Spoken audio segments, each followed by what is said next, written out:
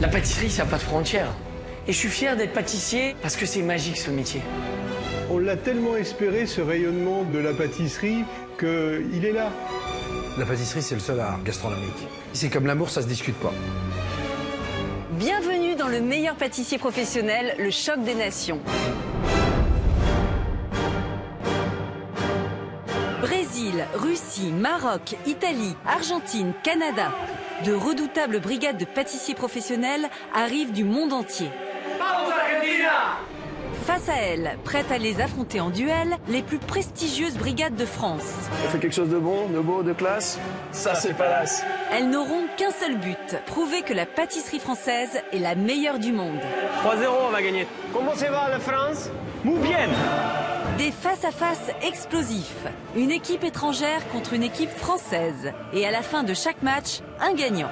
Et on compte sur vous, hein, on veut des concurrents, là. La brigade qui aura vaincu tous ses adversaires défiera en duel final le vainqueur de l'année dernière, l'impressionnante brigade japonaise Mori Yoshida. L'objectif, lui ravir le titre de meilleur pâtissier professionnel. Pour les départager, 3 icônes de la pâtisserie mondiale. Cyril Lignac, Pierre Hermé et enfin un tout nouveau venu au sein du jury, Benoît Blin, élu meilleur ouvrier de Grande-Bretagne. Il nous faut du grand, du beau, du magique, de l'extraordinaire. Des techniques pâtissières spectaculaires. C'est bon, vas-y. Ça déboîte, Val, ça déboîte. Des matchs sous haute tension. Ok. C'est tombé? Oh putain! Pour des pâtissiers au sommet de leur art. C'est vraiment spectaculaire. On voit qu'il y a un pâtissier derrière. Plein de bons pâtissiers. Vous m'avez bluffé. C'est notre Coupe du Monde à nous. Que le meilleur gagne.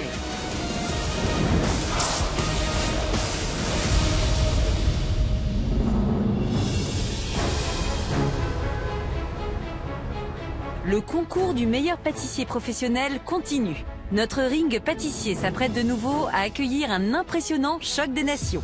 Premier duel de ce soir, France-Brésil. Aïe, aïe, aïe, aïe, aïe. La force, la force.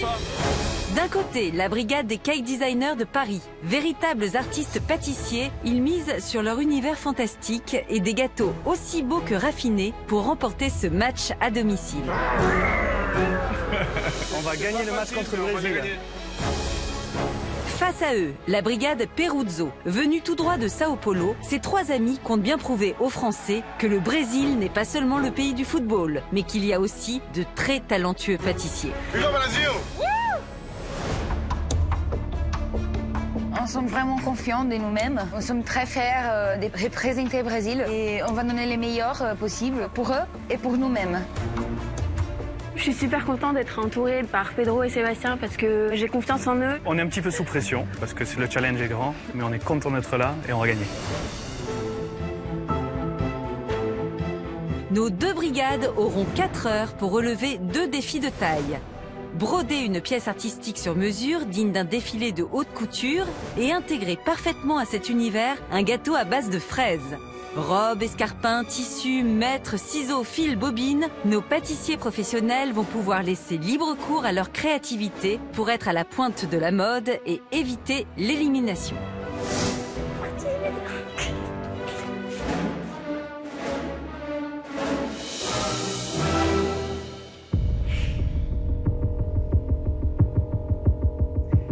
Le duel commence maintenant. Chers pâtissiers professionnels, à vos marques. Prêt. Pâtissez. C'est parti, les gars.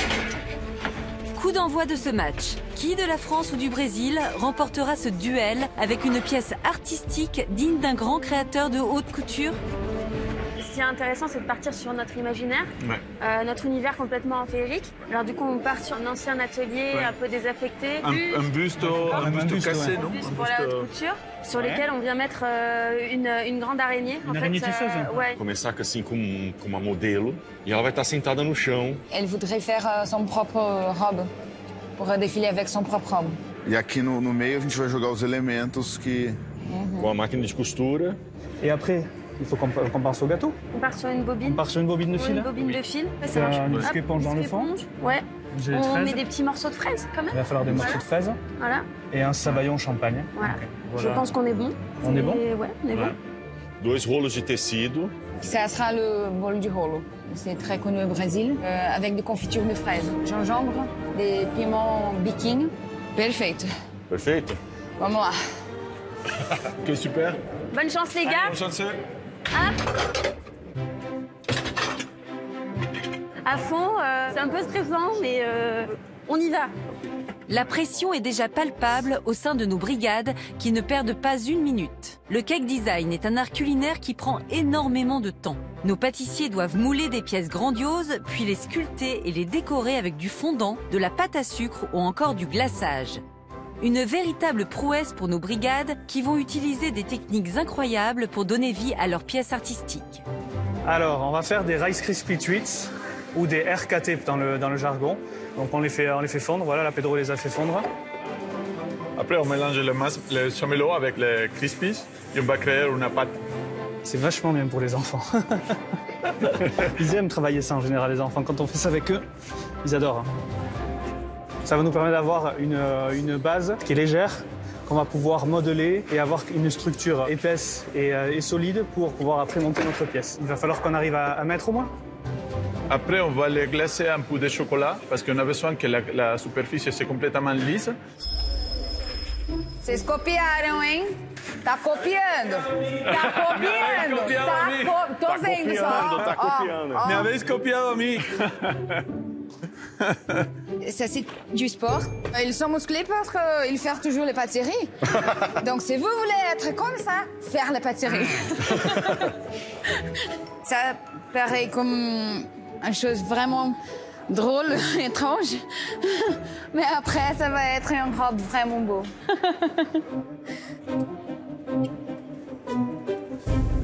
Quatre heures, c'est peu pour proposer une pièce de haute couture en cake design à nos 3 chefs d'exception, Pierre Hermé, Benoît Blin et Cyril Lignac.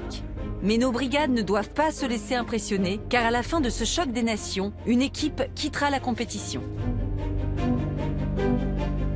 Ó, só quem tá aí que eu nem vi. Ó quem tá aí que eu nem vi. Bonjour. Bonjour. Papa, je suis ton fils.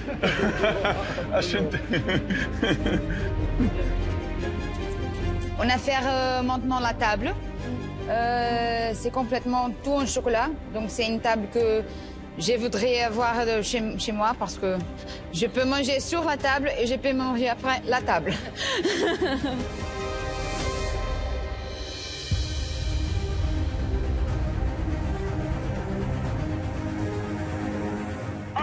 Et 2, et 3, 0. Et 1, et 2, et 3, 0. Vai, Rick! Vocês ganharam a Copa? Quem vai ganhar a confeitaria tá aqui, ó. La Coupe du Monde, les pâtisseries. La France, le Brésil, the match. Moi, ce qui me plaît, c'est que ce soir, c'est le match du cake design. C'est une autre façon de voir la pâtisserie, c'est une autre façon de la faire. Le thème, c'est quand même la haute couture. Haute couture. On adore ça. Ah oui. Tu peux faire des robes en pâte à sucre. Attends, c'est sublime. Je connais moins bien, moi, cet univers, mais c'est intéressant parce qu'on voit qu'il y a moyen de faire des choses super belles, très travaillées. On arrive à créer des choses incroyables. Hein. Ah oui, mais vraiment très réaliste. Très réalistes. Ils peuvent même peindre avec des pinceaux, apporter de la couleur. Et ça donne quelque chose de très créatif, en fait.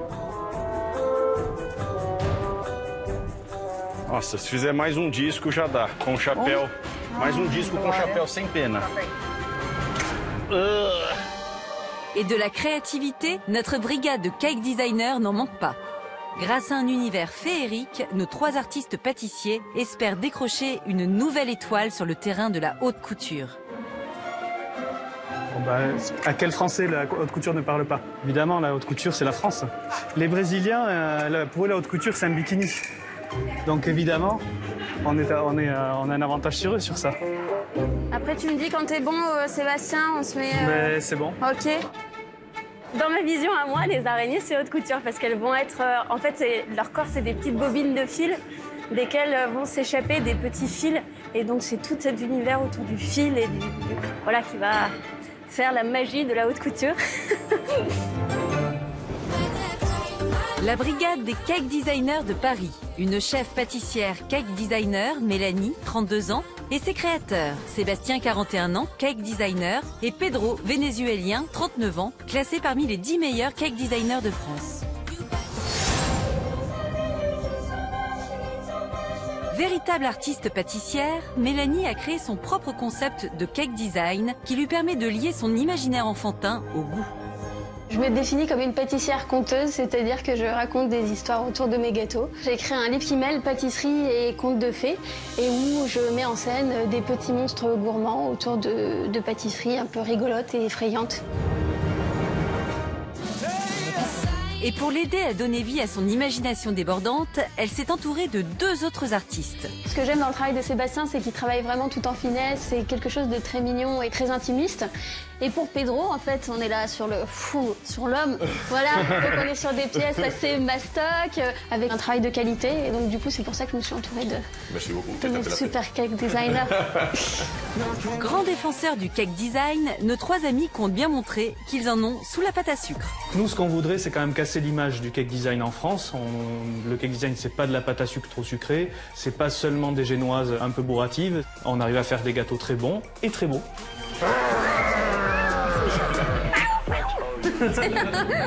Pour emmener nos grands chefs dans leur univers enfantin et féerique, la brigade des cake designers de Paris veut recréer un atelier de couture désaffecté.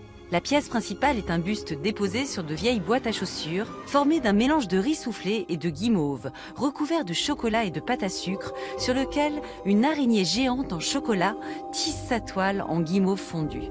Tout autour, des chaussures en chocolat, des éclats de verre en isomalte et de petites araignées en chocolat complètent ce lieu abandonné. Enfin, leurs gâteaux sous forme de bobines de fil viendront parfaire ce décor poudré d'or et de poussière. Ça, c'est la tête de la grosse araignée. On va prier pour que ça se démoule bien et que ça a bien pris le chocolat.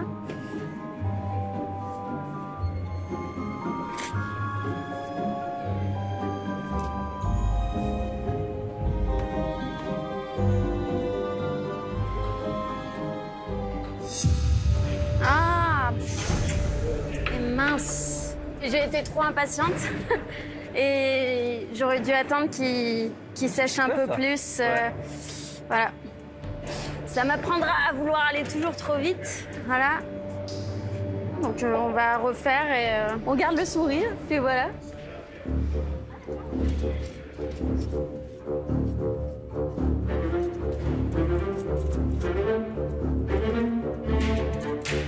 Qu'est-ce que tu fais? J'ai fait la pièce centrale, c'est un buste. D'accord? C'est un mannequin. Apprendre à faire la robe. D'accord. Alors, quelle histoire tu vas nous raconter? Alors, l'idée, c'est qu'on est dans un atelier désaffecté. Et qu'en fait, c'est un peu abandonné. Qu'il y a un buste et que c'est les araignées qui sont tisseuses, qui sont couturières. Le buste avec la tête, il faut qu'il soit assez grand, hein? Bah, c'est celui-ci. Pas plus grand que ça? Non, bah non. Du coup... Mais vous allez empiler pour donner de l'étage? On va faire des petites boîtes de chaussures. On va empiler des boîtes de chaussures, on va mettre le buste. Ouais. Et après, j'ai dessus prévu un chapeau avec une araignée en fait, et une épingle. Ok. Voilà. Il me faut quand même une pièce comme ça, hein? Facile, hein? Ça, il me faut de la hauteur. On va le faire. Il faut m'emmener dans ton univers. C'est noté, monsieur. Le cake design, on est d'accord, c'est du spectacle. Ah oui, c'est ça, c'est du show. Ouais. Ne me fais pas mentir, hein? Je veux un super spectacle, hein? Je fais confiance, hein? Ouais. Merci. Là, je suis en train de faire mes araignées, des petites araignées tisseuses. C'est compliqué parce que le chocolat refige très vite. Donc, et la plaque refroidit très vite. Donc, en fait, il faut travailler très vite. Je comprends pas pourquoi elles s'emboîtent pas, en fait. En fait, je stresse énormément. Et du coup... J'aime bien travailler minutieusement et dans la perfection, et là, c'est pas le cas, donc du coup, ça me stresse encore plus parce que je vois tous les défauts. Ah putain, je suis pas patient. Calme-toi. Allez. Je suis vraiment inquiet parce que je vois du côté des Français rien de monter. Ils sont quand même pas en avance. Peut-être qu'avec un peu de chance, ça fait partie de la stratégie. Pour l'instant, on voit pas grand-chose, et puis d'un seul coup... Je le souhaite. Et surtout, il faut que la table elle soit remplie, que ce soit majestueux.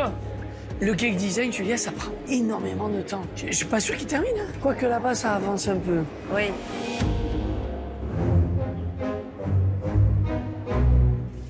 L'araignée, ça se passe pour l'instant plutôt bien. On va prier pour que ça continue comme ça. C'est un des plus gros éléments, enfin c'est l'élément central qu'on va mettre sur la tête du buste. Donc on est sur 1,5 kg, 2 kg de chocolat pour le poids. Là, en fait, il faut pas que ça se casse la binette. Ça va, Sébastien? Non. Non, mais on fait aller. Pedro! Pô, tudo bem? Tudo bien.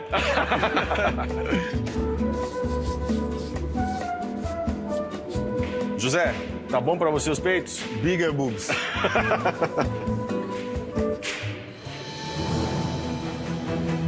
Du côté de la brigade Peruzzo, on a la folie des grandeurs. Venus prouver que le Brésil était aussi le pays de la pâtisserie, nos trois amigos mettent les mains à la pâte et dans le chocolat pour façonner une ambitieuse styliste dans un atelier de couture. E aí, Zé, tudo bem? Tamo aí, né, mano? Tamo aí. Je suis complètement fière d'eux et j'ai plein de confiance. Rick, il est un vrai artiste, c'est pour ça que j'ai dit qu'il fait les magiques avec les mains. Donc je sais que ça sera un beau travail, un travail parfait.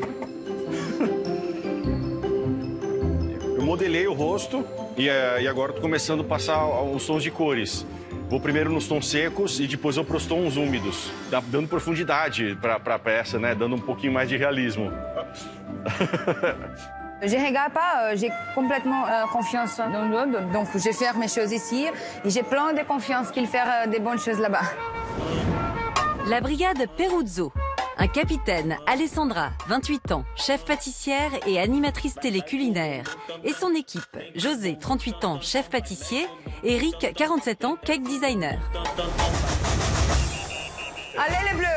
Mais pas en français, c'est les Brésil, on a les bleus aussi. Le Brésil, pays du football, mais pas que. Car nos trois amis tout droit venus de Sao Paulo comptent bien défier la France sur leur terrain avec leur savoir-faire en pâtisserie. O que move a gente é principalmente mostrar o trabalho do brasileiro, mostrar que existem os talentos lá, como eu falei, a gente poder mostrar o nosso trabalho. É uma felicidade muito grande, então é isso que move a gente querer participar de todas as etapas. Et pour ramener la coupe à la maison, Alessandra s'est entourée de ses meilleurs attaquants. Dans ma équipe, il y a Rick, il fait des gâteaux artistiques vraiment bien. C'est vraiment unique. Et José, il travaille avec du chocolat tellement bien. C'est vraiment une équipe, on s'est complète. Chez les Peruzzo, l'union fait la force. De quoi faire 3 heureux pour le Brésil. Déjà. Pour donner vie à leur styliste en pleine création dans son atelier, la brigade Peruzzo a imaginé une jeune fille assise et un mannequin portant une robe haute couture, confectionnée en riz soufflé et guimauve et recouvert de pâte à sucre pour leur donner de la matière et de la couleur. Une table sculptée en chocolat, des croquis et des outils de couturière en pâte à sucre donneront du réalisme à ce tableau. Enfin, leurs entremets recouverts de pâte à sucre prendront des allures de rouleaux de tissu dépliés sur le sol.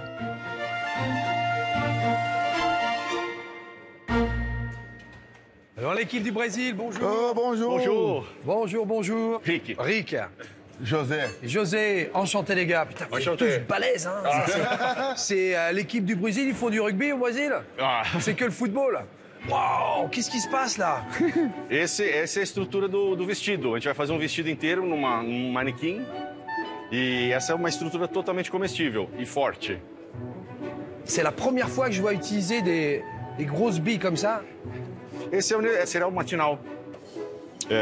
O nosso desenho tem a modelo, que é uma moça de verdade. Aqui o vestido. Il y a beaucoup de trucs, mais vous allez avoir le temps de faire tout ça? Oui. Faut taper dedans, hein. Le Brésil, à fond la caisse, hein. Merci. Rick, que legal! Vai, Rick, ele merece uma salva de palmas.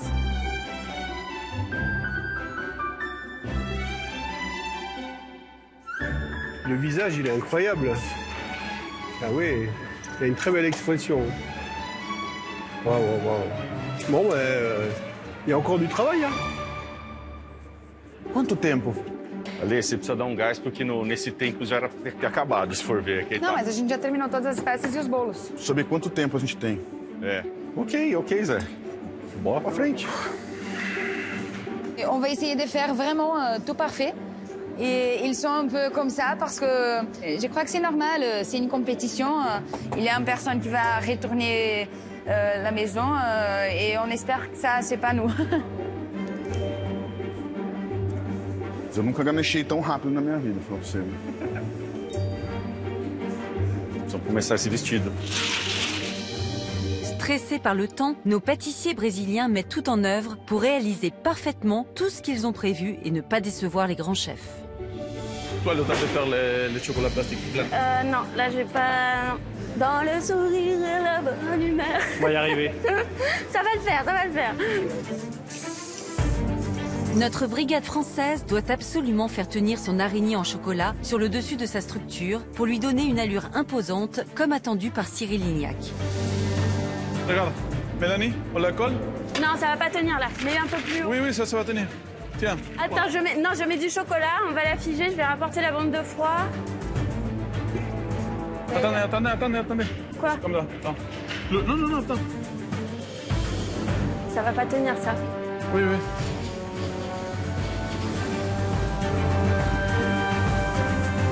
Attention Pedro. C'est pas bon ça.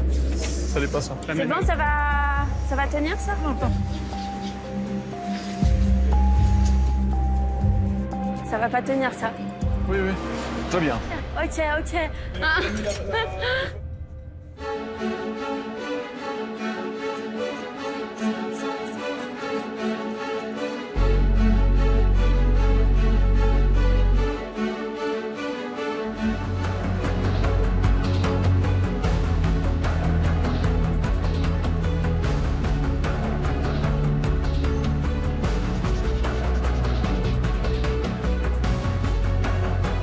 Complètement dans un monde un peu féerique.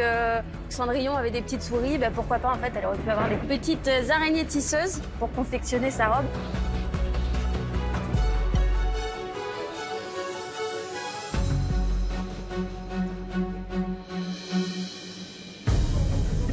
Nous sommes à mi-parcours. En plus de faire de la haute couture avec leurs pièces artistiques, nos pâtissiers doivent intégrer dans leur décor un gâteau réalisé sur mesure autour d'un ingrédient imposé, la fraise. Nos brigades vont devoir présenter une pâtisserie parfaitement maîtrisée à notre jury sous peine de quitter la compétition. Ale, dá gás aí, velho. Tá. Não sei onde terminou, mas o tempo tá acabando. La question, c'est quel entremets ils vont nous faire à base de fraises et est-ce qu'ils sont capables de faire de la pâtisserie haute couture. La fraise, il y a plein de façons de l'utiliser, de l'associer. Ça peut être ou créatif ou classique. Vanille fraise, c'est très bon. Fraise pistache, c'est très bon.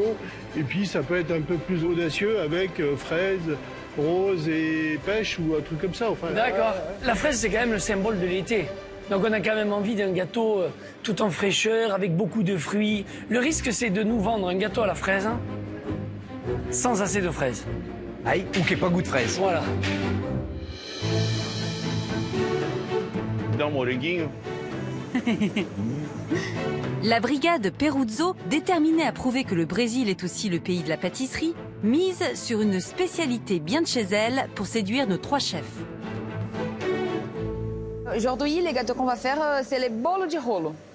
C'est un gâteau de Pernambuco. C'est au nord du Brésil. C'est comme un rouleau de gâteau, mais c'est pas comme vous connaissez ici. C'est un gâteau avec des pâtes très très très fins, avec des confitures très fins aussi. Je crois que les juges ils vont aimer. Maintenant, j'ai coupé les fraises pour faire une confiture avec du piment biquinho. Ouais. Piment biquinho. Ça, c'est du Brésil aussi. Il ne va pas être comme les feux. Donc si je mange ça entier, je Oui, survis. Il y a des piquances, mais... Non, il ne mange pas. Ah oui, il mange. C'est pour ça, après, tu danses la salsa toute la nuit. Hein. Oh, Léon. Et ça se marie bien avec le reste de ton rouleau. Il n'y a pas de crème, il n'y a rien du tout avec le rouleau? Rien du tout. Ça doit être une spécialité brésilienne, je dois dire, je suis un petit peu perdu. Moi, je veux bien être dépaysé. C'est ce que je suis venu chercher. Mais je veux pas que ça m'explose la bouche. Ah oui, bien sûr. Loin d'exploser la bouche, mais plein de saveurs, le bolo de rolo de la brigade Peruzzo est un gâteau roulé typique du Brésil qui alterne plusieurs couches d'une pâte très fine au citron à peine cuite et de la confiture de fraises. Au centre du gâteau se trouve un tube de chocolat à la fraise garni d'une confiture fraise, gingembre et piment biquigno. Leurs entremets seront recouverts de pâte à sucre pour donner l'illusion de rouleaux de tissu. Cette pâte doit être très fine, on doit lisser comme ça, pas seulement mettre comme une pâte de gâteau normale. Alors ça, c'est votre biscuit? Oui, en fait, c'est beurre, sucre. Beurre, sucre, les œufs, farine, citron. D'accord. Ah, je vais voir comment vous faites, ça m'intéresse. D'accord. Parce que c'est quelque chose que je suis pas sûr d'avoir déjà vu. 180? Presque 1 minute et demie. Maintenant, j'ai besoin de rester comme ça. Je peux rester avec vous? Oui, bien sûr, c'est un plaisir. La pâte là-bas, c'est déjà prêt. Ah oui, oui. On voit ça bulle un peu. Et quand il y a des boules au mi, on sait que c'est presque prêt. J'ai fait comme ça et c'est parfait. Ah, ok. Ouais. Alors moi, spontanément, j'aurais laissé colorer un peu, mais c'est un peu comme une crêpe qu'on cuit au four, en fait. Un peu de choses près. J'ai hâte de goûter votre gâteau. Merci beaucoup. Eu vou desmaiar. Super no morning. Também é quem tá olhando pra você. É louca. Désolée.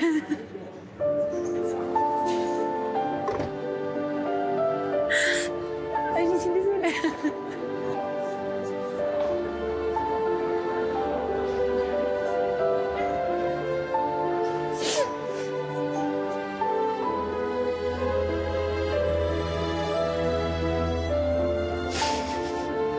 Qu'est-ce qui vous arrive? Je suis très émotive de Ah, vous mais... retrouver.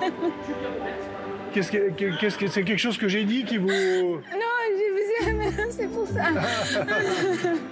C'est vrai. Je suis désolée. Non, mais c'est pas grave. Je suis émotive de vous trouver parce que vous êtes vraiment une inspiration. Faut pas que ça vous perturbe. Non, pas du tout. J'ai hâte de goûter votre gâteau. Hein. Ah, merci. Merci. Merci.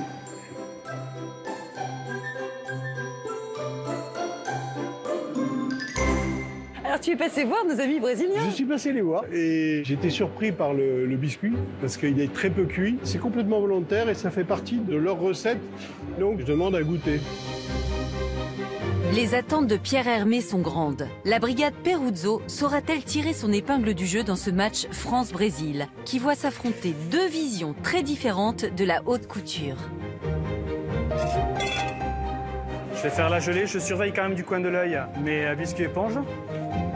Côté français, nos cake designers prennent un risque. Ils doivent absolument maîtriser les coques en chocolat qui renfermeront leur gâteau s'ils veulent pouvoir le présenter à nos grands chefs. Là, je suis en train de faire les coques pour les petites bobines qui vont servir en fait à recevoir le sabayon, la gelée de fraises, le biscuit éponge et qui vont finaliser les petites bobines vintage. Ces bobines à l'ancienne, confectionnées en chocolat noir, s'intégreront parfaitement dans le décor féerique de leur atelier de haute couture désaffecté. Elles seront garnies d'un biscuit éponge orné d'une association élégante de gelée de fraises fraîches et d'un sabayon au champagne. Regarde Mélanie. Ah, bah super. Ils te vont? Ouais, génial. Ils sont cuits et on va les mettre de côté, on va en faire une deuxième fournée. Ça, c'est quoi? Ça, c'est le biscuit éponge qui va à l'intérieur du gâteau. Et là, tu ne penses pas qu'il faut les sortir plutôt que de les laisser au chaud? Eh ben, je viens de les sortir juste à l'instant du four. D'accord. Donc je vais les sortir. Ouais, parce qu'en fait, là, ils vont sécher sinon, là. Ouais. Ils vont continuer à cuire, il faut les refroidir pour avoir le moelleux. Donc ensuite, la mousse. À quoi? Alors, ce sera un sabayon au champagne. Sabayon au champagne. Ouais. sabayon champagne, ça a goût de vin un peu quand même, non? Vous n'êtes pas convaincu? Je dis ça, je dis rien. En fait, j'aime le côté vin blanc qui peut un peu brûler le palais et qui peut faire ressortir vraiment le goût de la fraise et vraiment le... Voilà. Celle qui commande. Moi, j'aurais pas fait comme ça, mais bon. Je suis curieux de le goûter. Donc, le gâteau, il va être monté comment, en fait? C'est ça, la question. En coque en chocolat noir. Alors, chocolat noir, fraise. Hein. Je sais, ouais. Bah, tu sais, mais tu fais quand même. Bah oui, parce que du coup, en fait, c'est soit ça, soit si j'ai pas le temps de tempérer, en fait, j'ai pas de gâteau, donc je préfère jouer la sécurité. La sécurité. Voilà.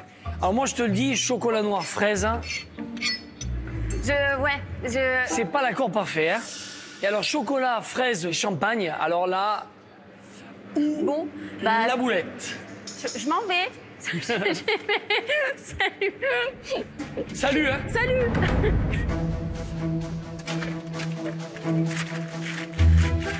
Pour le sabayon champagne, on est sûr, on reste sur l'idée qu'on était du champagne, du chocolat, de la fraise. Enfin, moi, c'est ce que j'aime. Donc, du coup, après, soit ça passe, soit ça casse. Mais tant pis, au moins, on aura fait quelque chose qu'on aime. Et puis, c'est le principal, en fait. T'en es où, ça? J'attaque le sabayon. Okay.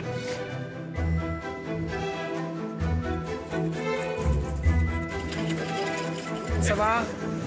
Bon alors Sébastien, la base de ce gâteau, ça va être quoi? Un sabayon au champagne. Oh, le sabayon au champagne? Ouais. Ok. Et on n'a pas peur de dénaturer le champagne dans le sabayon? Peut-être un petit peu, je sais pas. Personnellement, le goût du champagne dans un sabayon, je l'ai toujours trouvé dénaturé. Ceci étant, tous les goûts sont dans la nature. Il faut avoir l'esprit ouvert. Bon, je vous dis à tout à l'heure. À plus. Ça pose problème, hein, ce goût de vin blanc. Je t'ai vu tiquer, hein, Benoît, sur les saveurs proposées par les Français. Ouais, un petit peu, parce qu'il veut faire le mélange champagne-sabayon, et moi, ça me parle pas. C'est parce que le champagne se dénature dans le sabayon avec les œufs et la crème. Ça me dérange, ça donne ce côté pas agréable et cheap du vin. J'aime pas ça. Mais tu penses qu'ils vont quand même changer un peu leur fusil d'épaule ou... Eh bien, écoute, c'est ça la pâtisserie, hein. C'est pas fini jusqu'à temps que ça soit fini, donc on va voir. On peut pas changer, on n'a pas le temps. On continue sur ça alors. Tu voudrais faire quoi? Moi, j'aimais bien l'idée du champagne. Et sinon, on fait un sabayon et on laisse tomber le champagne dedans. Du coup, on part sur sabayon vanille. Hop, sabayon vanille. Hop, voilà. Allez. C'est parti, mon kiki. Du coup, changement de recette. Petit stress. Donc ça, on laisse tomber. Changer de recette en plein milieu d'épreuve, c'est pas du tout facile. Donc ça me déstabilise d'avoir à changer. Je porte le poids de ce sabayon sur les épaules. Sous la pression des chefs, notre brigade de cake designers revoit finalement le sabayon de leur gâteau en remplaçant le champagne par de la vanille. Ce choix sera-t-il judicieux pour remporter le duel? Tá acabando aí, Pedro. Allez, terminaram? Allez. Não, fica mais um pouco. Travaille, tout travaille, tout travaille. Nos pâtissiers professionnels n'ont pas le droit à l'erreur et doivent en découdre avec cette épreuve s'ils veulent continuer la compétition. Le temps court et Alessandra s'attaque à l'assemblage de ses gâteaux roulés avec l'aide de sa brigade. Obrigada. Vous avez dit obrigado? Non. Obrigada. Ça c'est merci en portugais. Ça je connais. Ça doit être presque le seul mot de brésilien que je connais. Et comment on dit pâtisserie en brésilien? Confeitaria. Confeitaria. Parfait. Okay, j'apprends en même temps c'est comme ça. Le brésilien. Ça, c'est donc la compote de fraises qui est cuite. Très fort.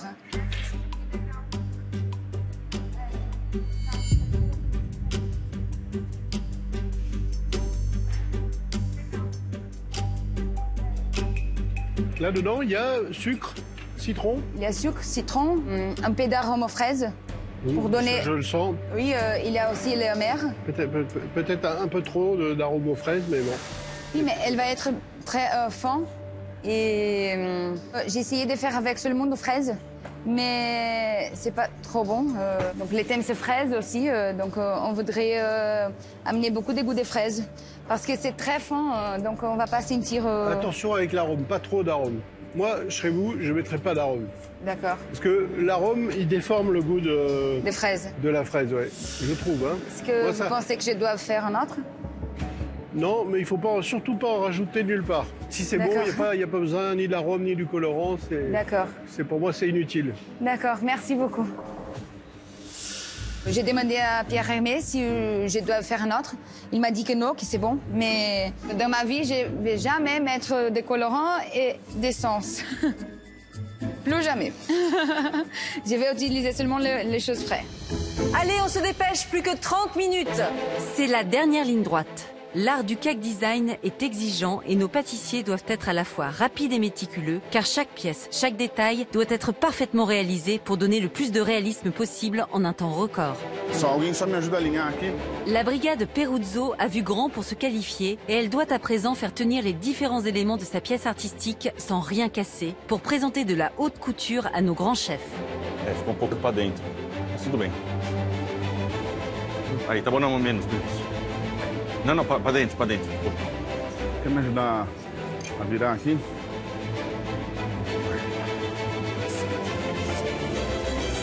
Ça va tenir? Ça va tenir?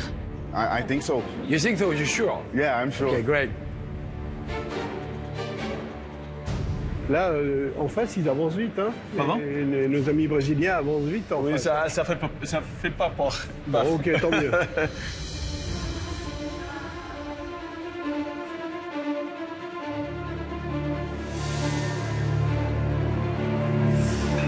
Tu peux venir une minute? Viens une minute, s'il te plaît, une minute. Ok. Tu crois qu'il y a un mètre là? Non, il n'y aura Tu pas crois un qu'il y a un mètre. mètre? C'est pas grave, Pedro, on y va parce que... Non, mais c'est juste pour poser... figure, ça. Attendez, non, c'est juste pour poser une autre dessus. Et il faut se dépêcher parce que là...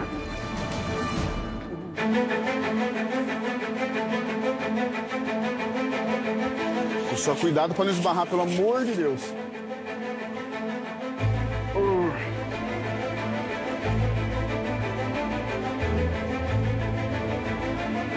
Passa a cola na frente.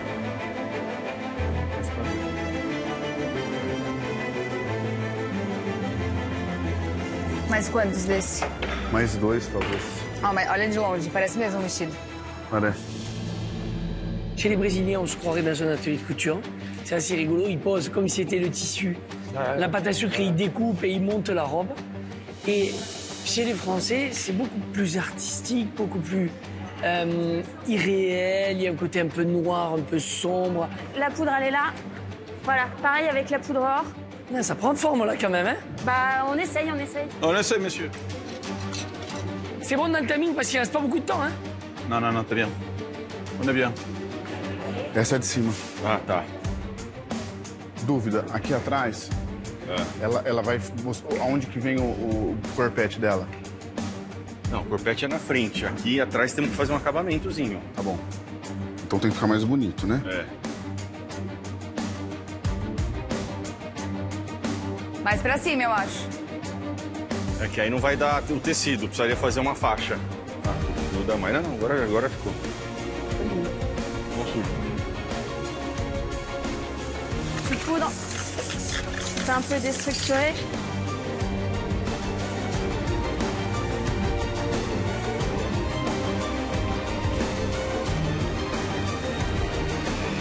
Oh.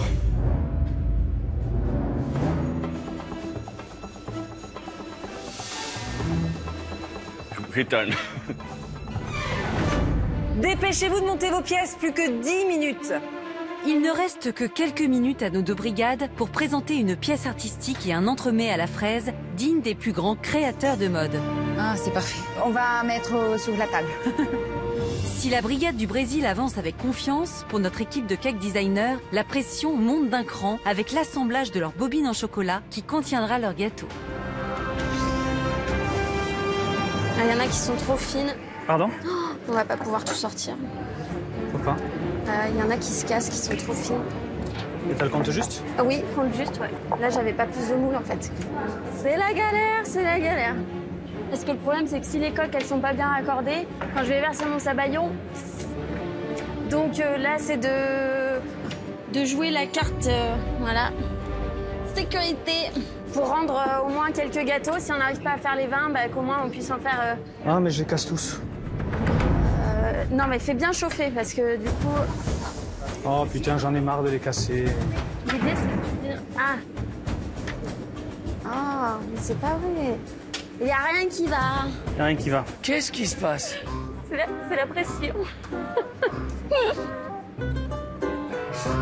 Non mais tu as vu le bordel? Je sais. C'est quoi qui sent le chaud là comme ça? C'est le chocolat qui est là-dedans.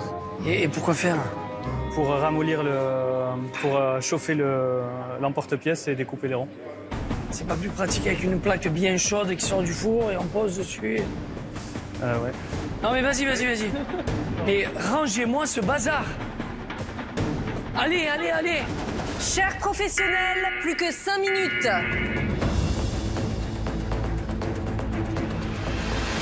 Je suis peut-être en train de faire une bêtise là. Non, c'est J'ai collé parfait. le côté troué. C'est pas malin. Non, c'est pas très malin, mais... Bon, vas-y, fais. Attends.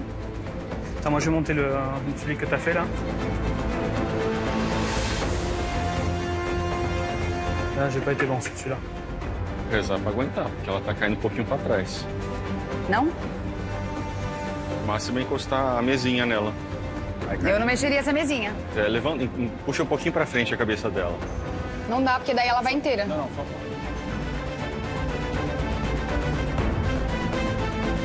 Plus qu'une petite minute.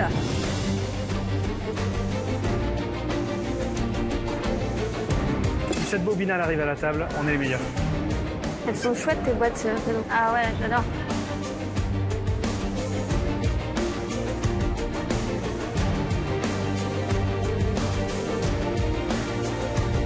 Tesoura, mais pra cá. C'est la dernière, les gars. Faut pas la poudrer derrière, là?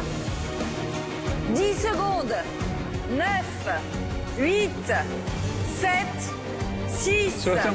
5, 4, 3, 2, 1. C'est terminé. Bravo. Bravo à tous.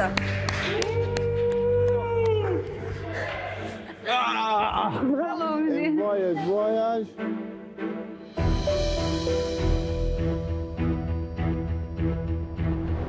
Le duel est terminé. Quelle pièce fera rêver les chefs?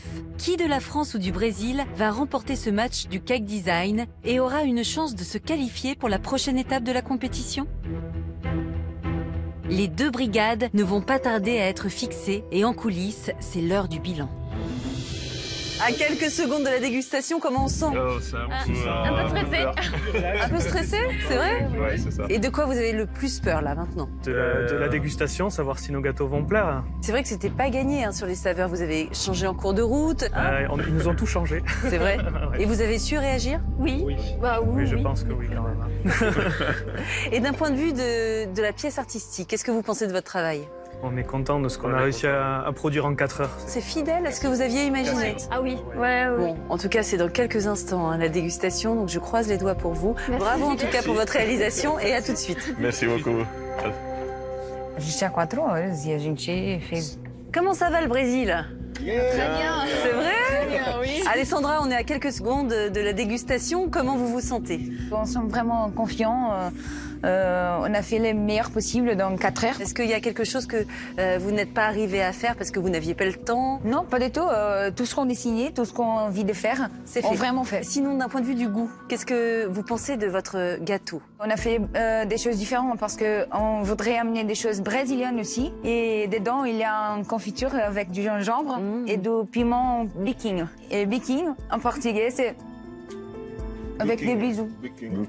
Oh, petit bisou, petit bisou. Vous aimeriez bien que le jury vous fasse un petit bisou, c'est ça? À tout à l'heure. C'est bon, ça. C'est l'heure de la dégustation. Les deux brigades vont enfin connaître l'avis des chefs sur leurs pièces de haute couture et leur pâtisserie à la fraise.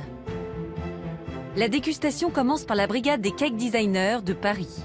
Nos 3 artistes pâtissiers ont-ils réussi à tisser une toile assez grande pour convaincre nos grands chefs et les emmener dans leur univers? Bon alors, quand tu m'as raconté l'histoire tout à l'heure de cet atelier de haute couture abandonné avec des toiles d'araignée, je me suis dit, après tout, pourquoi pas? Et là, lorsque j'arrive devant la pièce, elle fait un peu peur. Un peu. Ouais, on n'est pas dans la haute couture Non. raffinée. Non, on est plutôt dans le dark, le mystérieux. C'est ça. Voilà. Et j'aime bien la métaphore donc, de cette araignée qui tisse sa toile sur le mannequin.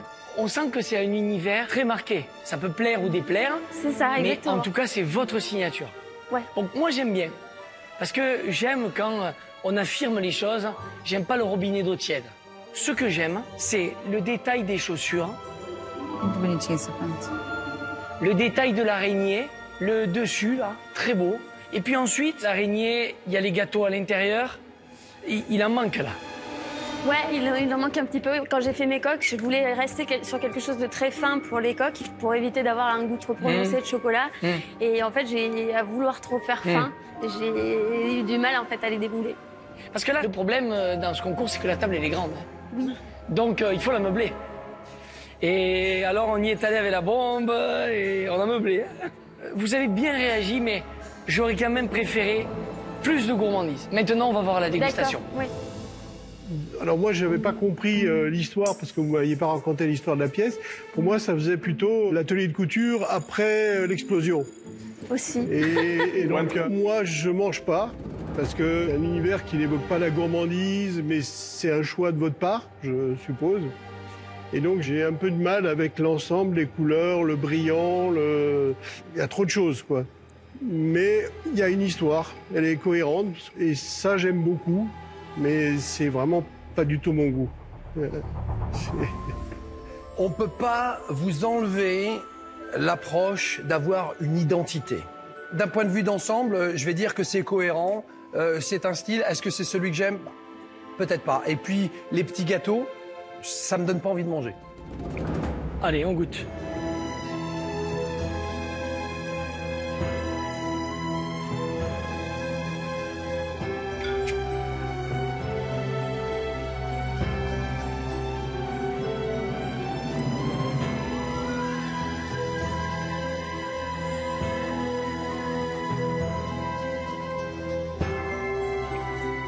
Alors, j'ai beaucoup apprécié que vous ayez réagi par rapport à votre sabayon au champagne que vous avez réalisé.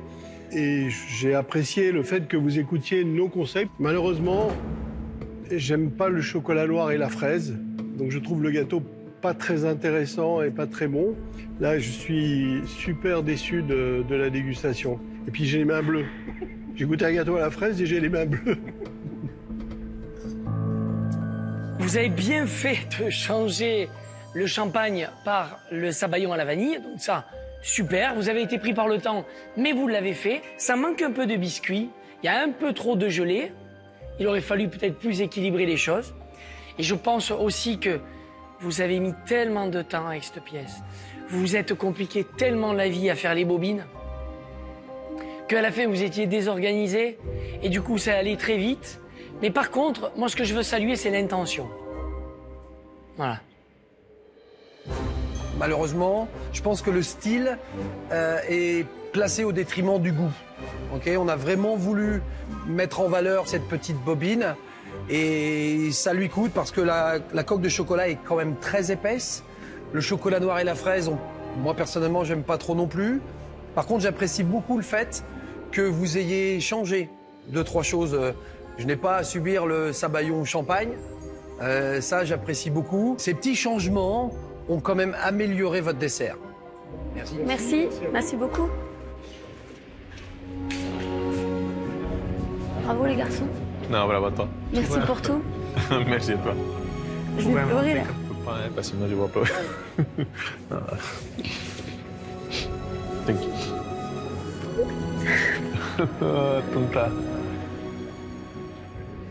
T'inquiète.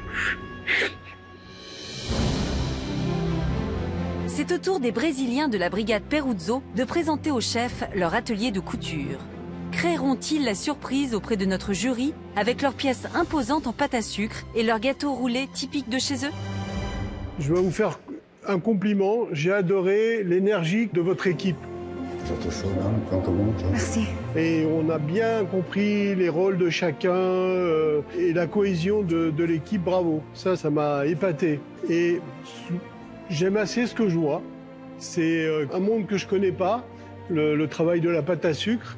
Mais quand c'est réalisé comme ça, c'est vraiment beau.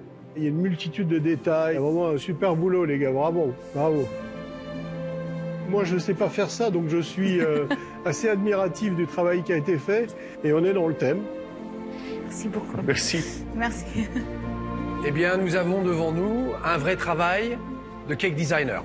On est vraiment dans l'univers de la haute couture et on est vraiment dans le thème. Moi, ce que je vais admirer en particulier, c'est l'effort à avoir cherché plusieurs techniques. Alors, toutes ces techniques ne sont pas parfaites. Par exemple, moi, la petite machine à coudre, je la voyais plus personnalisée, avec un petit peu plus de détails. Après ça, le reste, le détail est là. Bien sûr, on a cette charmante demoiselle avec la position de la jambe, le pied, les doigts de pied. Et puis, le petit détail qui tue, pour moi, c'est ça, le petit crayon. Parce qu'il y a des jolies petites peintures que vous avez faites.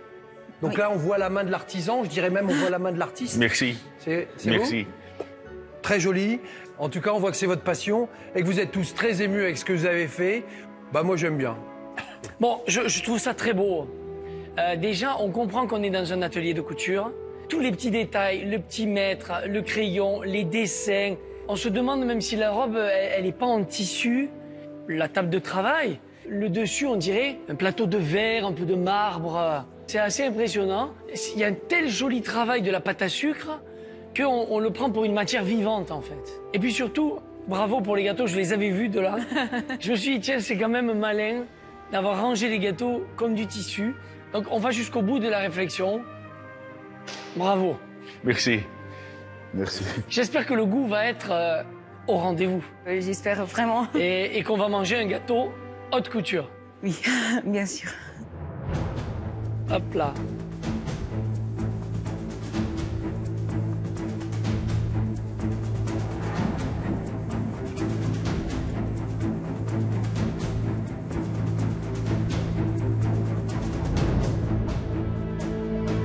Faire un roulé comme ça, il faut être sûr de ton roulé quand même.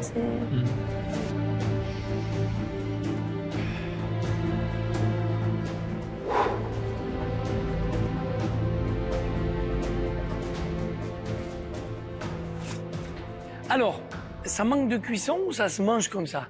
Non, ça se mange comme ça. C'est une pâtisserie brésilienne? Oui, c'est très connu au Brésil. C'est un gâteau classique? Bien sûr. Je suis un peu déboussolé parce que c'est pas des gâteaux qu'on mange traditionnellement. C'est-à-dire que un gâteau roulé chez nous, le biscuit il est plus épais, il est bien cuit. Là, on ressent une pâte comme si ça manquait de cuisson. Et ça me déstabilise un peu parce que c'est nouveau en fait. Et donc j'ai pas de repère. Je sais pas si c'est comme ça, pas comme ça. C'est vrai qu'il y a le côté un peu pas cuit. On peut regretter, peut-être, que vous n'ayez pas essayé de le faire s'élever un petit peu. C'est-à-dire qu'on ait cette combinaison de la tradition et cette volonté d'être en haute couture pâtissière.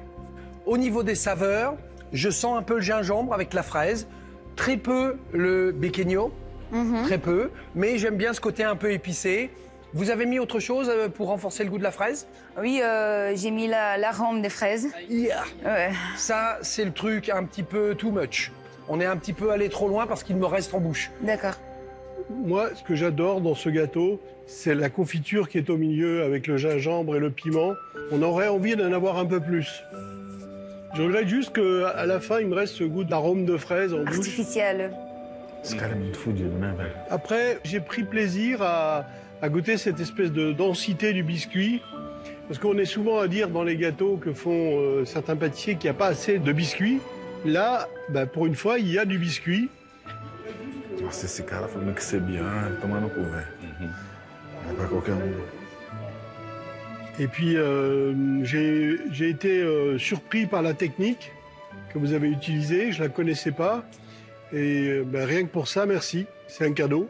Est-ce que je peux donner un baking? Ah bah voilà. Eh, pas fou, hein? Ah, moi aussi, hein? Ah, les biquignons, sûrement. Super! Também não quero. Também quero.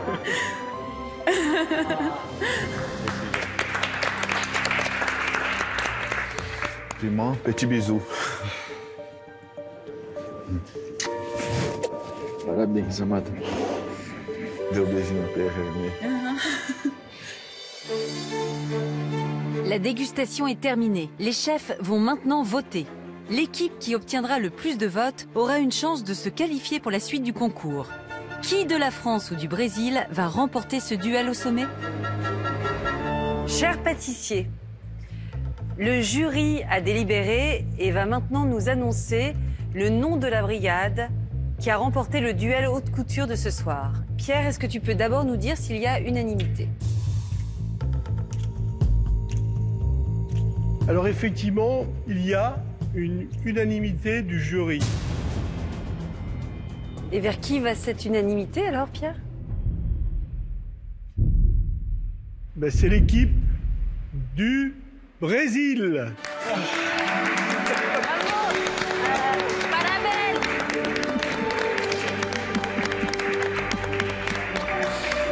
Ils sont venus de loin et ils nous ont fait plaisir.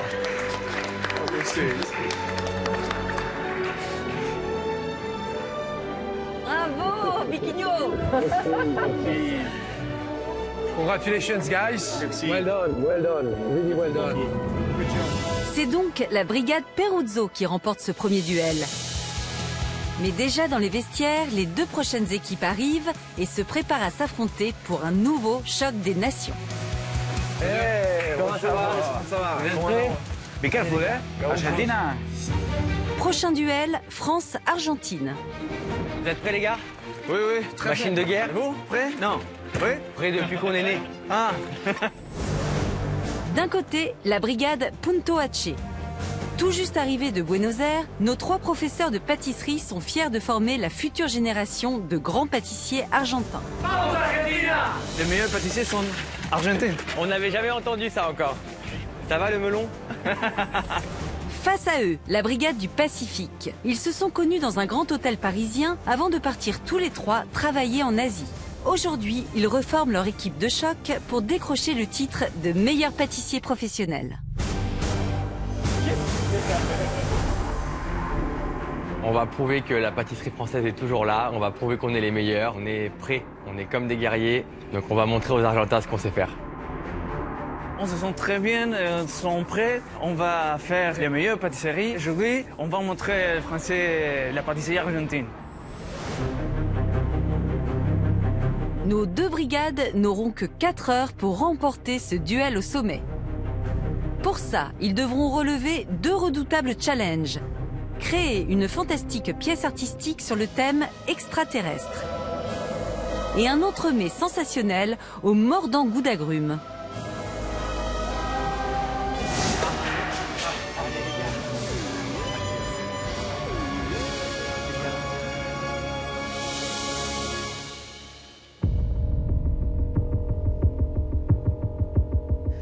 Le duel commence maintenant. Je pars. Vamos. Messieurs les professionnels, à vos marques. Prêts? Pâtissez. C'est parti. Allez, les gars. Allez, vas-y. On balance la purée. Ouverture du duel France-Argentine. Nos pâtissiers n'ont que 4 heures pour se démarquer et pour ça, ils doivent imaginer la plus fantastique des pièces artistiques extraterrestres. L'histoire qu'on veut donner, c'est la première fois que l'être humain rencontre l'extraterrestre. Donc il y aura plusieurs éléments. Il y aura les humains, les extraterrestres. Ouais. Et cette rencontre, elle se passe dans l'univers. On fait quoi comme planète? On fait Jupiter, on fait la planète Terre et on fait la Lune. Hacer un árbol central? Perfecto.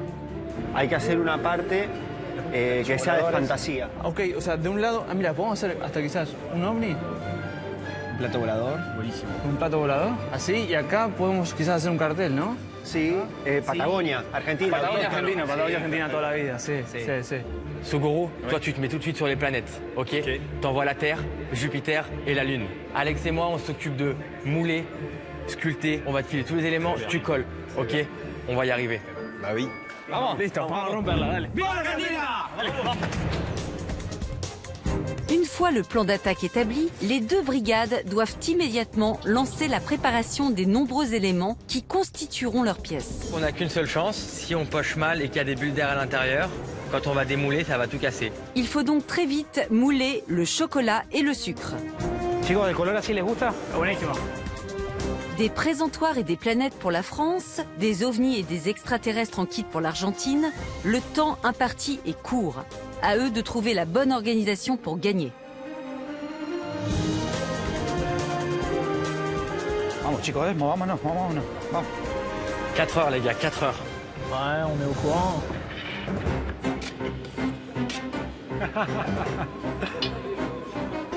Son tapas de olla, van a ser la base de los ovnis, platos voladores.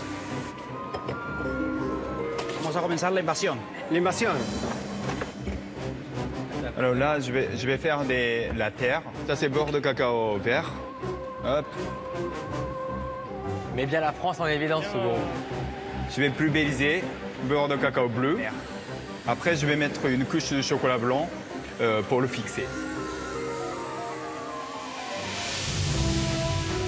Les pâtissiers ne doivent surtout pas ralentir l'allure, car à la fin du duel, nos 3 jurés d'exception, Pierre Hermé, Benoît Blin et Cyril Lignac, départageront les 2 équipes et seule une d'entre elles pourra accéder à la prochaine étape de la compétition. L'autre sera éliminée. Tu crois, toi, aux extraterrestres? J'en sais rien. Non, je crois pas.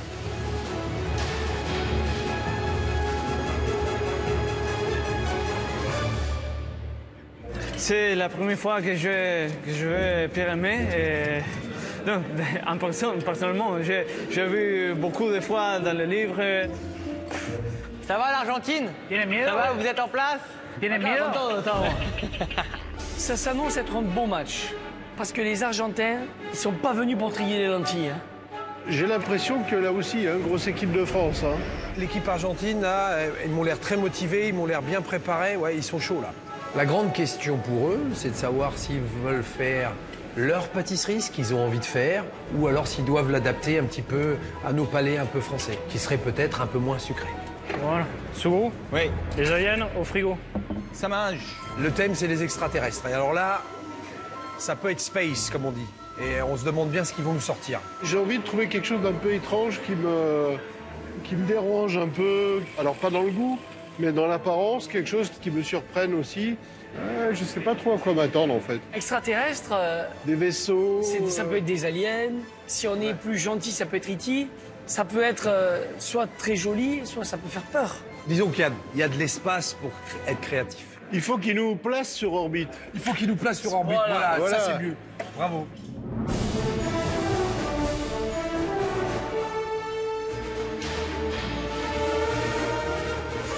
Le but de nos brigades est simple. Créer la plus spectaculaire des invasions extraterrestres.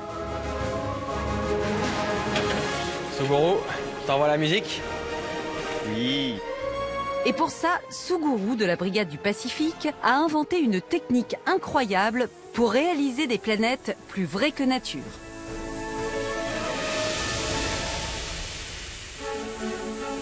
Ça, c'est un tourne-disque. Donc, je vais floquer le beurre de cacao rouge, un coup d'éponge. Et comme ça fait des traits. C'est joli, hein? Ouais, c'est très joli.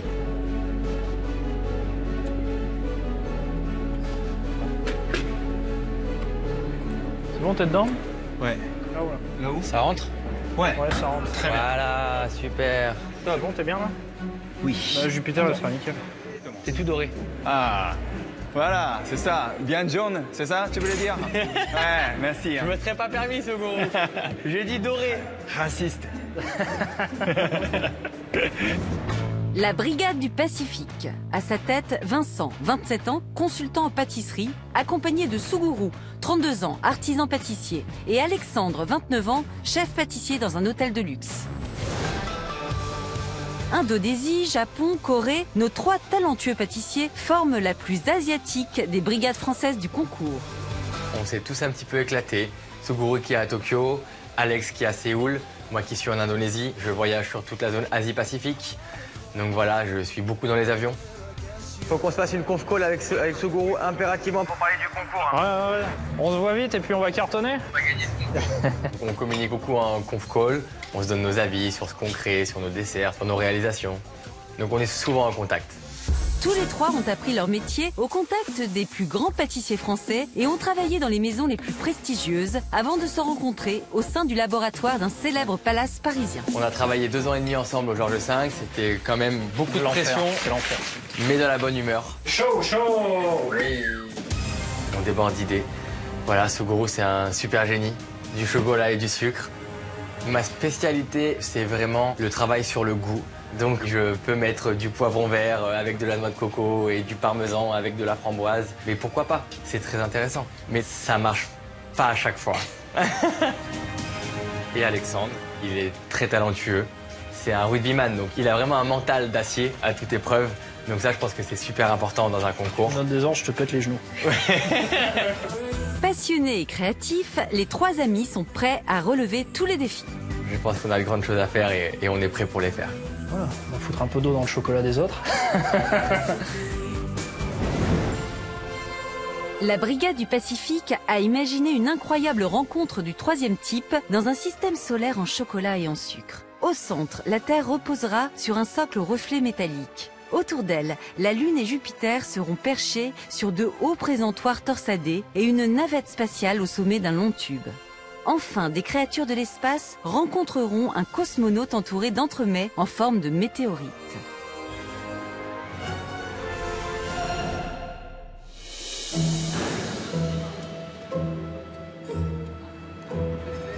Je veux qu'on démoule Jupiter pour voir si on n'est pas dans la merde. Oh, on va l'être. Celle-ci, elle va pas être contente.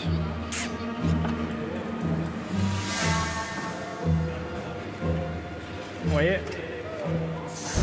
Oh putain! Ça a pété. Putain. Ok. Oh putain. C'est fendu. On va la refaire? Ouais, on n'a pas le choix, ça. Tu vois, c'est qu'il est pas mal sur ce côté-là. C'est dommage, hein? Tu vois ce que je veux dire? Garde-la au cas où. Oui, je vais la garder, j'ai entendu. Alex, tu te mets sur Jupiter, monsieur Gourou, toi tu te balances directement sur tout ce qui est collage. Ouais. C'est parti.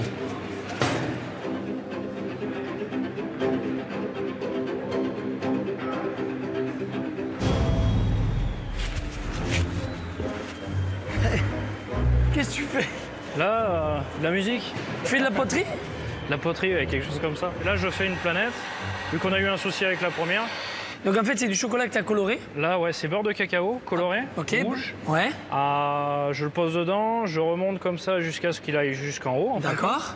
Et après, derrière, je vais poudrer légèrement or et je vais mouler. Tu vas mouler dans le verre? Je vais mouler directement. Alors ça, c'est pas du verre, c'est plastique. Et ça, tu crois que tu vas réussir à le démoler? Oui. Ouais? Oui. Et tout à l'heure, quand tu l'as fait, ça a cassé, pourquoi? Ça a cassé parce que c'était trop fin sur un angle. Ouais, ça fait partie des pièces maîtresses de la... Et ça, tu réussis bien? Et ça, on réussit. Et si tu réussis pas? Eh ben, si on réussit pas, ben, on n'a pas de pièce. Plan B? Plan B, plan B, plan B. Tu sais, dans un concours, il faut toujours un plan B. Hein?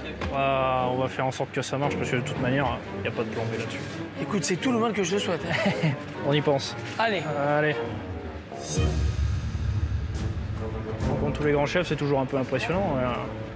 Donc on va se concentrer sur ça et puis on va espérer qu'elle sorte. J'espère que ça va marcher, Alex. Hein. Ça marche, ça met un peu de temps, mais ça marche. Dans ce concours, chaque faute donne l'avantage à la brigade adverse. Les pâtissiers doivent donc anticiper les risques et savoir rebondir rapidement. Une stratégie qu'a l'air d'adopter la brigade argentine, qui veut mettre toutes les chances de son côté pour que l'élément central de leur pièce, un arbre, tienne debout jusqu'au bout. Acá estoy así colando chocolate en un molde y después vamos a poner pequeños pedacitos de chocolate para que tengan más estructura y más fuerza a la hora de ensamblar la pieza. Es como en arquitectura, igual. C'est très artisanal. Nous sommes des artistes ici. À l'ancienne.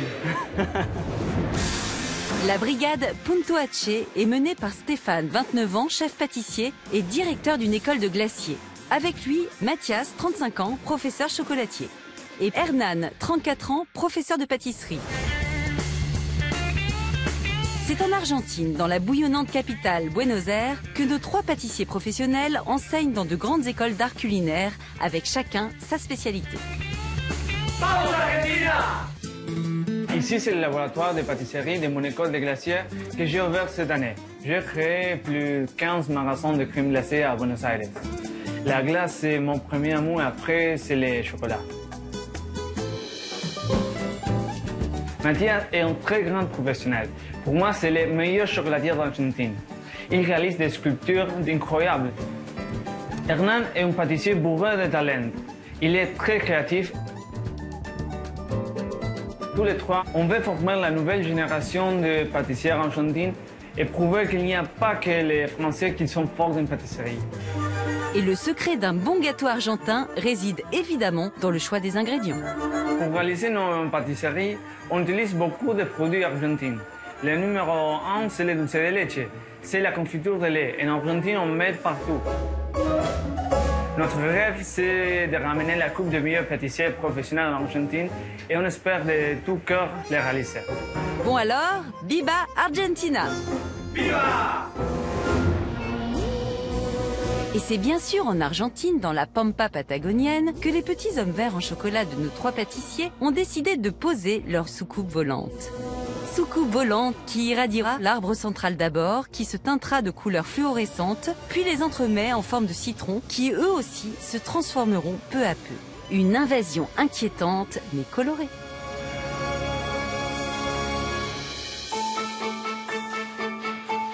Mati. ¿Sí? Todo fracturado. ¿Todo partido? Sí. Se está rompiendo. Y vamos a pegar, está partido en 3-4 pedazos. Ahí está.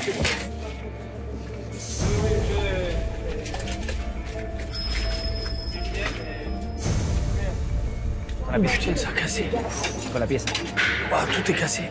Hace mucho frío y el chocolate, en tanto frío, quiebra un poco. Pero lo vamos a pegar, lo vamos a colar y va a quedar bien, ¿sí?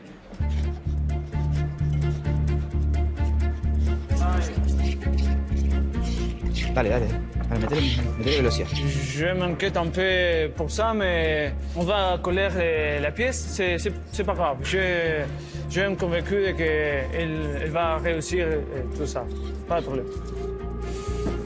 Este. Perfecto. Y este. Dale. ¿Bien? Dale, vamos a pegarlo.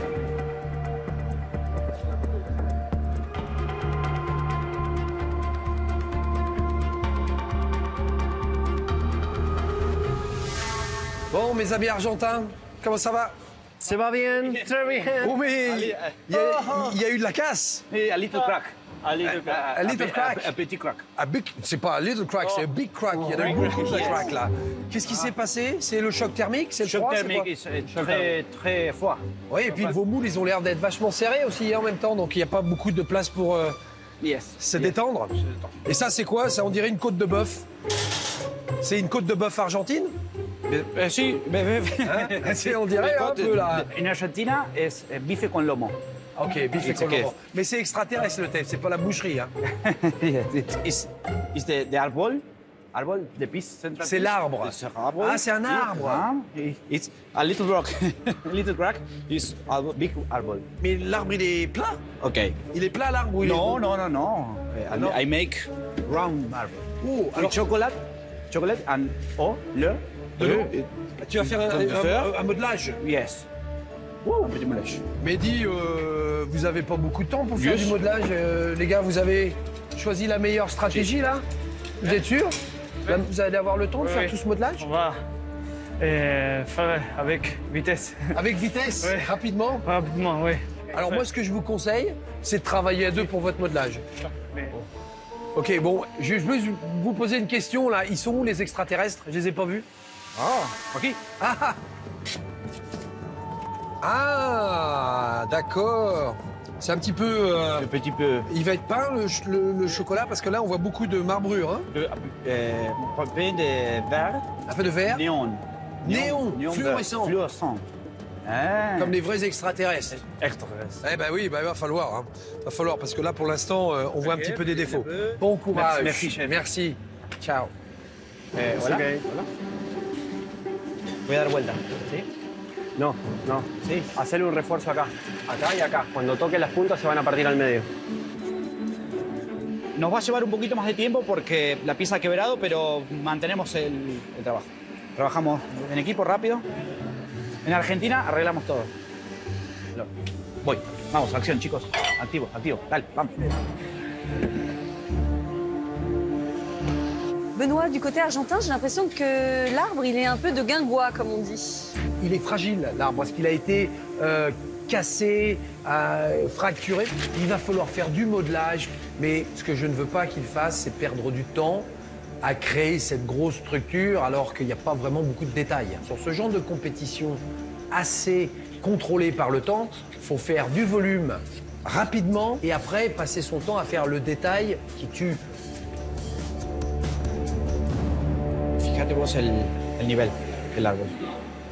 Ahí.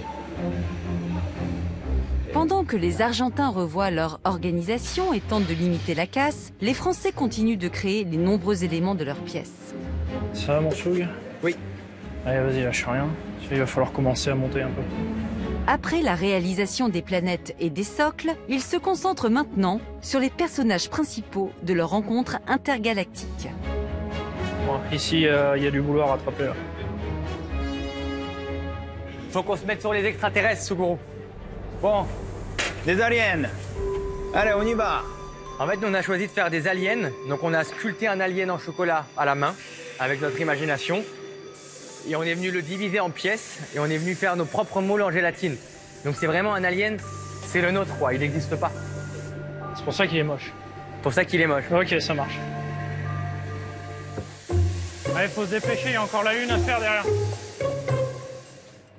Alors, qu'est-ce que tu fais, toi?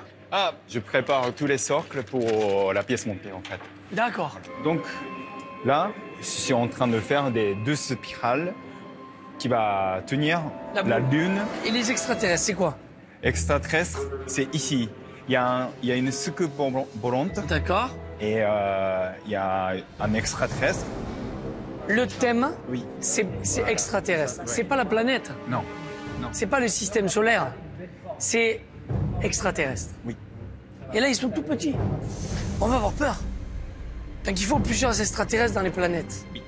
D'accord? Allez, bon courage. Oui, merci. Allez, à fond, allez-y. Je vais ajouter peut-être 2 extraterrestres en plus. Comme ça, c'est sur le thème. Et s'il y a des extraterrestres un peu partout, comme ça ira. Voilà. Ok. Extraterrestres démoulés.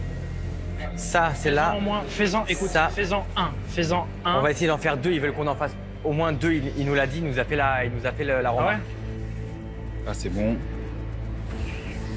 Ok, super, c'est assez. Là, pas mal. Ça a l'air pas mal. Ok. Hop. Allez, alors, les mains, les pieds. Pour gagner ce duel, il est impératif de créer dans un temps extrêmement limité une pièce artistique irréprochable et surtout qui réponde parfaitement au thème. La brigade qui n'y arrivera pas quittera le concours.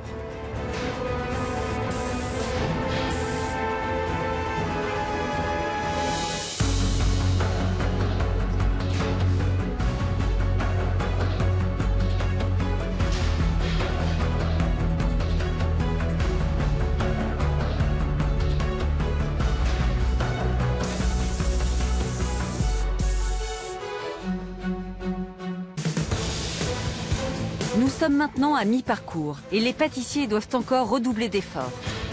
Ça va les Argentins? ¿Qué dijo Stéphane? Très bien, ça va très Pas bien. trop la pression, ¿Cómo vous estamos? êtes tout Bien. blanc? No, niños. Ça, c'est le macho, acá. Con todo roto y todo, lo vamos a zafar. Vas a Eh, ver. il reste que 2 heures, les gars. Hein. Gears. Faut y aller, là. Hein. Gears, non, t'es con. Il reste 3 heures, prenez votre temps. Hein. Tout en continuant à construire leurs pièces, ils doivent maintenant préparer leur gâteau. C'est chaud.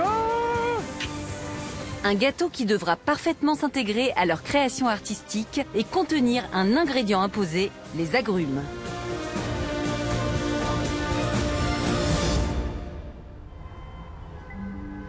Le thème agrumes, ça vous parle? Ah, moi, les agrumes, j'adore ça. J'adore. Il y a du parfum, il y a des saveurs, il y a de l'acidité. Enfin, il y a un champ d'exploration énorme. On peut utiliser la peau, donc le zeste, le zeste, le jus. Donc Mais oui, Il n'y a pas d'excuse, quoi. Mais là, justement, là, c'est là où il faut faire super attention parce qu'on peut aussi mélanger trop d'amertume, trop d'acidité, et puis on se retrouve avec un grand n'importe quoi. C'est ça qui est intéressant. Mais ça, c'est le talent du pâtissier qui fait la différence. Est-ce que vous attendez à ce qu'ils utilisent un ou plusieurs agrumes? Les deux, mon général. Voilà, moi aussi. Ils doivent avoir un message avec le gâteau. Ce qui est bien, c'est de prendre un agrume tel que le citron et de le renforcer, par exemple, avec bergamote ou avec autre agrumes pour encore plus le rehausser. Nos brigades s'attellent donc à présent à la préparation de leur gâteau. Et pour gagner ce match, les Argentins misent tout sur l'association des agrumes et du produit star de toute leur pâtisserie nationale, le dulce de leche. Le thème, c'est les agrumes et on va faire la combinaison des citrons jaune et avec le dulce de leche. Le citron, c'est pour l'acidité. Et le dulce de leche pour la crémosité et le savoir, le goût final. Ça marche très bien ensemble. Et je crois que le jury va être très surpris.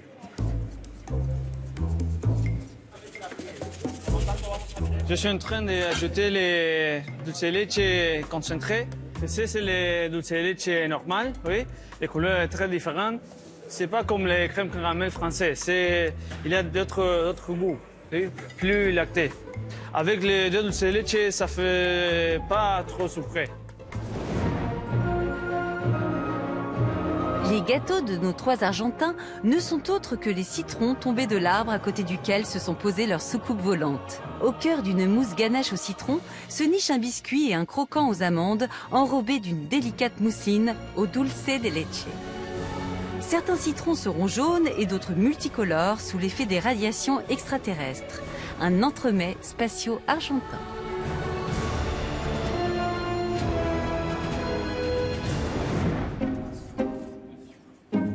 La crème dulce de leche est prête. Ah, oh.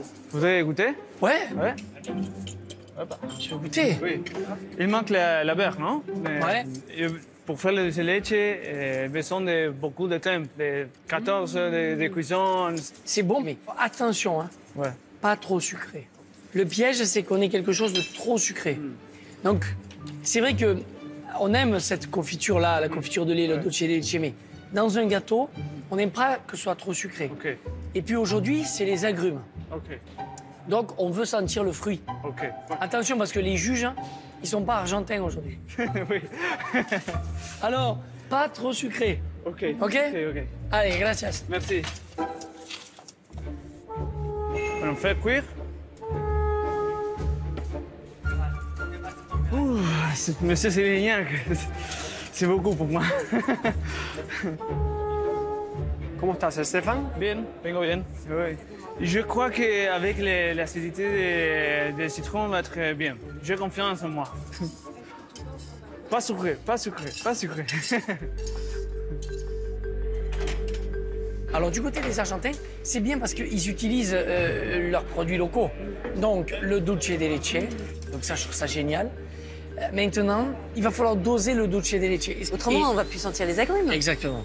Ce qui me fait peur, c'est que dans la mousse, comme ils mettent du dulce de leche, on va pas vraiment sentir de goût. Ça va apporter du sucre. C'est comme si tu faisais une mousse au caramel. Tu vas sentir le sucre, mais pas vraiment le caramel. Donc là, ce qu'il faut, c'est balancer avec les agrumes pour qu'on ait vraiment de la fraîcheur, de l'acidulé et la rondeur et le côté ambré d'un dulce de leche. Et là, on a un équilibre. Mais là, on va voir comment ils vont faire. Stéphane doit absolument adapter sa pâtisserie sucrée aux exigeants palais de nos trois jurés, sans quoi la victoire reviendra à la brigade française. Brigade qui compte faire la différence avec une profusion d'agrumes et certains semblent venus d'une autre planète. J'ai de la manne Bouddha, c'est ce qui va faire partie de l'insert de mon gâteau. Ok, donc on va la confire. Donc je lance ça en premier parce que le confisage est toujours un peu plus long. On nous dit agrumes, on fait tout agrumes. On veut respecter le thème, ça nous parle, c'est vraiment un des produits qui nous parle. Moi j'adore, c'est ce que je préfère travailler, les agrumes. On est parti sur tout agrumes parce que je m'attends à ce que le jury ait dans la tête tout agrumes. Manne Bouddha, yuzu, orange sanguine, pamplemousse. Le but c'est de ressentir tout. À la fin, dans mon gâteau, toutes les saveurs, toutes les différentes saveurs des agrumes vont s'équilibrer et vont se marier les unes avec les autres. Les météorites de nos 3 Français reposent sur un biscuit huile d'olive citron sur lequel ils déposeront l'élément principal de leur recette, une terrine d'agrumes. Réalisée avec du jus et des segments d'orange sanguine et de pamplemousse, elle sera constellée d'un streusel enrobé de chocolat blanc au yuzu et de mains de Bouddha confites, puis recouverte d'un dôme de mousse au yuzu. Explosif.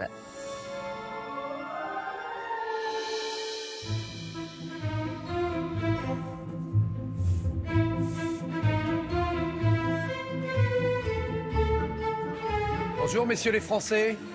Bonjour, chef. Comment on va? Très bien, et vous? Les agrumes. Les agrumes. Qu'est-ce qui se passe? Tout agrumes. Et ben là, on est en train de préparer l'insert. Un insert. Donc l'insert sera basé sur quel agrume en particulier? L'orange sanguine, le pamplemousse et un peu de main de Bouddha confite. Ah, c'est la main de Bouddha confite? La main de Bouddha confit, oui. Je peux la manger comme ça? Bien sûr.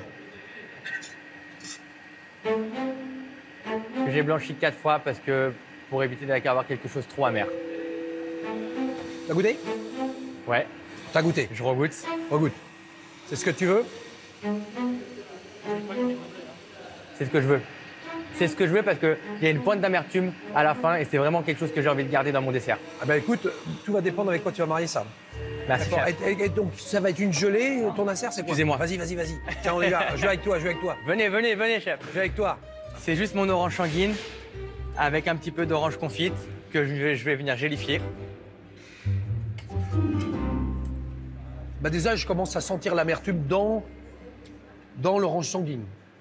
Donc tu vas encore avoir l'amertume de l'orange ici, qui va vouloir marier avec l'amertume de la main de Bouddha. Ouais. Et tu as des zestes de citron quelque part, tu paries? Non. Non, bon, bah, c'est déjà un progrès. Moi, je dois dire, vous me faites un petit peu peur avec l'amertume, les gars. Et là, t'as encore des zestes, là? C'est quoi ça ici? Non, c'est des petits morceaux d'orange confite. Tu peux toujours te poser la question, est-ce que tu as vraiment besoin de garder la peau de l'orange à l'intérieur que tu as à l'intérieur? Pour se concentrer sur l'amertume. Parce que là, ça va renforcer l'amertume et avec la main de Bouddha, et les deux vont dans la même insert. Ouais. Au moins, il y en a un de trop. Mais bon. Ok. Faut faire confiance. Moi, je te dis ça, je dis rien. Ouais, mais je vous fais confiance quand même. Ok. Merci, chef.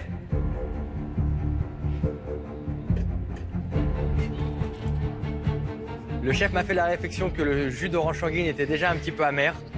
Alors bon, on va écouter le chef, on prend aucun risque. Donc je prends la décision de parier que sur une peau confite, un agrume confit, la main de Bouddha. J'enlève les morceaux d'orange confite. Allez, c'est reparti. Ni trop amer, ni trop sucré. Pour gagner le duel, nos professionnels doivent trouver le goût juste. C'est super, moi j'aime bien manger ça de fruits comme ça.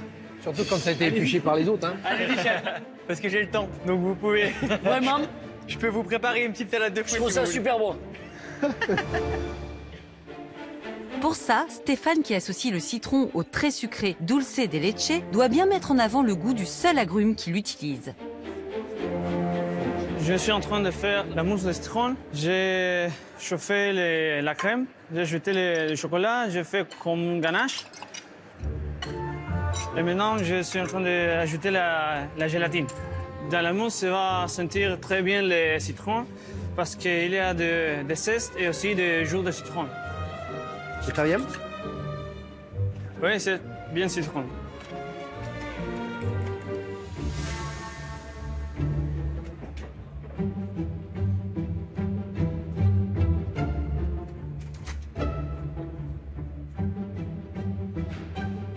Ça, c'est la mousse au citron? Oui.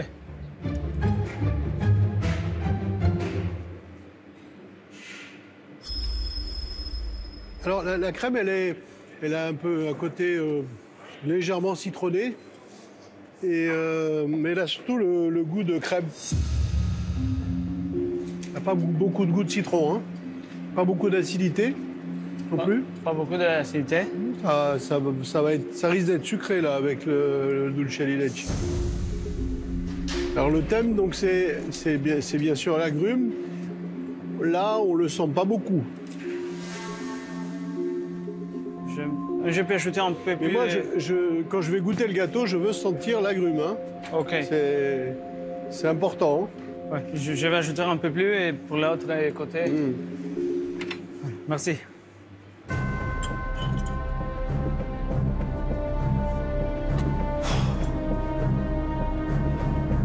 je vais ajouter un peu les zestes, le citron et aussi un peu plus de jus. C'est un niveau très élevé et très ici avec Pierre Hermé. Et je dois changer toutes les choses pour faire plaisir les chefs. Pierre, qu'est-ce que t'as? Je te vois tout énervé là. J'ai goûté la mousse citron des Argentins. Enfin, quand je dis citron, ça avait un vague goût de citron et pas un très joli goût de citron.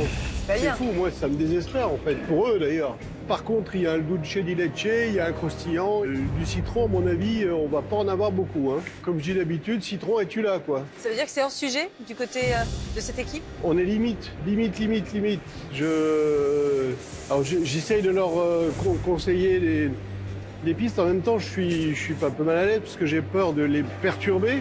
Mais en même temps, s'ils font un gâteau avec la mousse au citron qu'ils ont fait, ah bah, le gâteau va pas être bon. Au niveau du goût, ils savent pas où ils habitent. Hein. C'est un petit peu embêtant à ce stade de la compétition. Un peu, c'est mieux, ouais. Chers professionnels, plus que 30 minutes.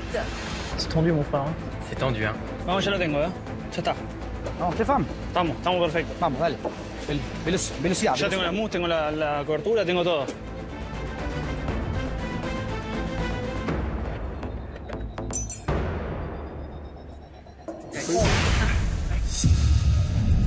C'est tombé? Non. ¿Eh? Un peu. Ayúdame acá a pegar esto porque no se pega ni falta. Ah, l'Argentine! Il n'y a plus le temps, là, hein? Il n'y a plus de temps, les gars! La fin du temps réglementaire approche et aucun temps mort n'est possible pour nos deux brigades. Allez, il va falloir commencer à placer les planètes et toutes les conneries, là. Moi, je suis bon sur le gâteau, les gars. Il est temps de finaliser et d'assembler les éléments de leur pièce artistique. Les Français doivent positionner leurs planètes sans les briser et rajouter des extraterrestres pour coller le plus possible au thème. Putain, ce gros, c'est top. Les Argentins, eux, doivent absolument consolider leur arbre et assembler leurs nombreux extraterrestres. Vamos a hacer todos sentados. T'es séparado y... Viens avec moi, vite. Prends celle-ci, là. Il reste donc beaucoup de travail à nos deux brigades, qui ne doivent en aucun cas relâcher la pression. Car c'est la règle. Seule la brigade qui convaincra complètement les chefs pourra continuer la compétition. Oh là là, ça fait peur. C'est normal. L'autre sera éliminé.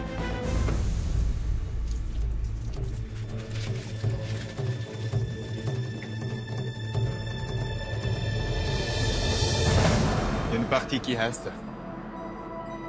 Je pense que c'est quand je mets le scotch, ouais, qui n'était pas assez froid, quoi. Ah, putain, arrête. Qu'est-ce qui s'est passé? Elle était trop fine d'un côté? Ah merde. Un côté qui colle encore. Ça y est, elle se démonte. Ça, je peux la coller. C'est dramatique. Ouais. Je sais pas trop comment on va faire, mais on va trouver quelque chose.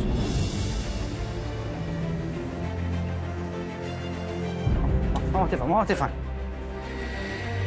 Arnie, ¿me tiras frío, porfa? Là, ce sont les extraterrestres. On va coller tout ça après la peinture et ils sont prêts. C'est dur, mais... Ah. Con todo. C'est beau, hein? Et ça va, vous allez être dans les temps? Sí, tenemos que correr. Ouais. Estamos bien. Il faut vite, hein? Allez. Faut finir, hein? Sí, fini. Oui, sûr. Ok. Sûr. Sí. Ok. Vamos. Vamos. Empezá a bañarlo, negro, porque no nos quedamos.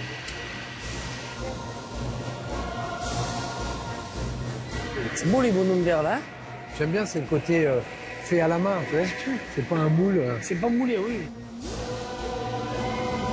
Gâteau et lune, on n'a pas, les gars. Ça va être tendu. Vamos a ver. On a 20 à faire, on prend les plus beaux. Vas-y, doucement. Là, on est en train de finir les gâteaux. On garde la même mousse. On vient la travailler au doigt pour donner un effet, pour vraiment avoir les cratères. Ça va le faire, moi. Ça va le faire.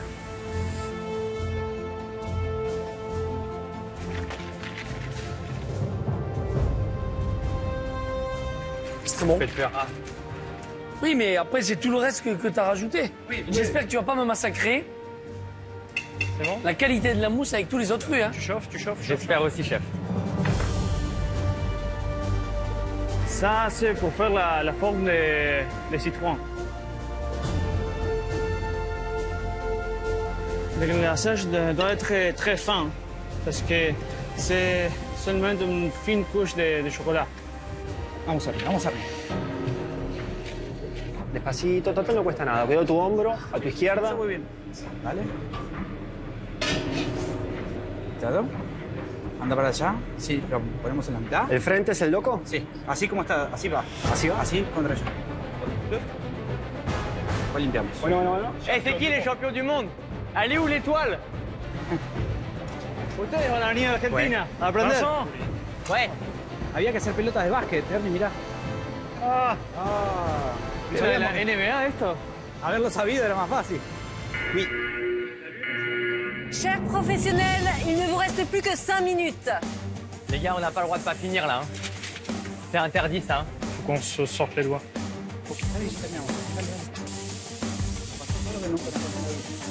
Estamos bien. Nos pâtissiers ne sont plus qu'à quelques minutes du coup de sifflet final. À la fin de l'épreuve, ils devront présenter une pièce artistique répondant parfaitement au thème extraterrestre et des entremets aux agrumes lançant nos jurés sur orbite. Ça a de la gueule. Il n'y aura pas de match nul. Seule une brigade aura la chance de se qualifier pour la prochaine étape. Pour l'autre, ce sera la fin du concours. Bouge plus, surtout bouge plus là. Allez. Ouais, c'est bon. Tu lâches? C'est trop. Ouais. Après, ça va. Ça va fondre. Hein. Ça va fondre. Là, c'est pas.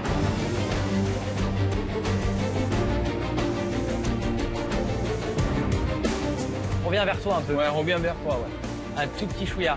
Putain, c'est déjà pris quoi, les gars. C'est pas grave, touche plus. Non. C'est très bien, Alex. Le deuxième, on va le placer par ici, je pense. Allez. Et ce gourou, il veut qu'on en mette un sur la lune. Mira, con lo que me sobra, lo termino de echar ahí. Tengo los cristales acá, ¿eh? Ah, perfecto.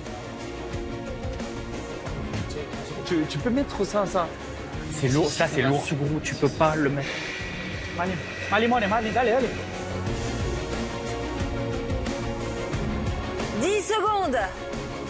9, 8, 7, 6, dépêchez-vous, 5, 4, 3, Mets-la. On va juste mettre derrière l'extraterrestre. 2, La montagne mientras. 1, c'est terminé, bravo. Bien, chicos. Bien, buen trabajo. Buen trabajo, lo logramos, ¿eh? Bien hecho. Nos pasaron todas y logramos. C'était chaud, hein? Allez. Ouais, mon niveau préféré. Ouais, c'est ça. Allez, vas-y. Bien joué, mon second.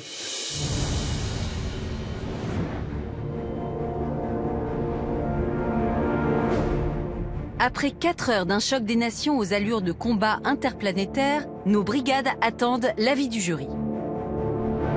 Qui de la France ou de l'Argentine aura la chance de se qualifier pour la prochaine étape de la compétition? Le verdict approche et pour les brigades, rien n'est encore joué. Alors, comment ça s'est passé? Comment vous vous sentez là? On est content. On est content. 4 heures d'épreuves qui se sont déroulées, qui se sont plutôt très bien déroulées, donc ça c'est plutôt cool. Le résultat de la pièce, il y a beaucoup de technicité. Elle est plutôt moderne et propre. Même si on va chercher dans les détails, voilà, il y a une planète fendue, l'autre un peu pétée derrière. La Lune est très belle, le globe terrestre est très beau. La propreté des sols. Voilà, la sérigraphie, la peinture qu'on a donnée, qu'on a mis dessus, c'est plein de petits détails. C'est pas des techniques qu'on voit souvent, donc voilà, je pense que ça peut plaire. Plutôt en concours risqué à faire. Et en concours très risqué à faire. Selon vous, quelles sont les critiques que le jury pourrait vous faire? Le problème de justesse, le problème d'équilibre, de texture, de goût, de mariage de saveurs, de finition. Il peut y avoir tellement de facteurs. On se désespère pas. Que le meilleur gagne. On y croit, espère, que le meilleur croise gagne. les doigts. On croise les doigts. Et à tout de suite. Hein. Merci, à tout de suite, Julien. Merci. Bonjour. Qu'est-ce que vous faites? Vous faites une prière, c'est ça? Une petite prière pour gagner? Oui. Après. Ça ne marche pas comme ça. Non. Non, comment vous vous sentez, les Argentins? On est à quelques secondes de la dégustation.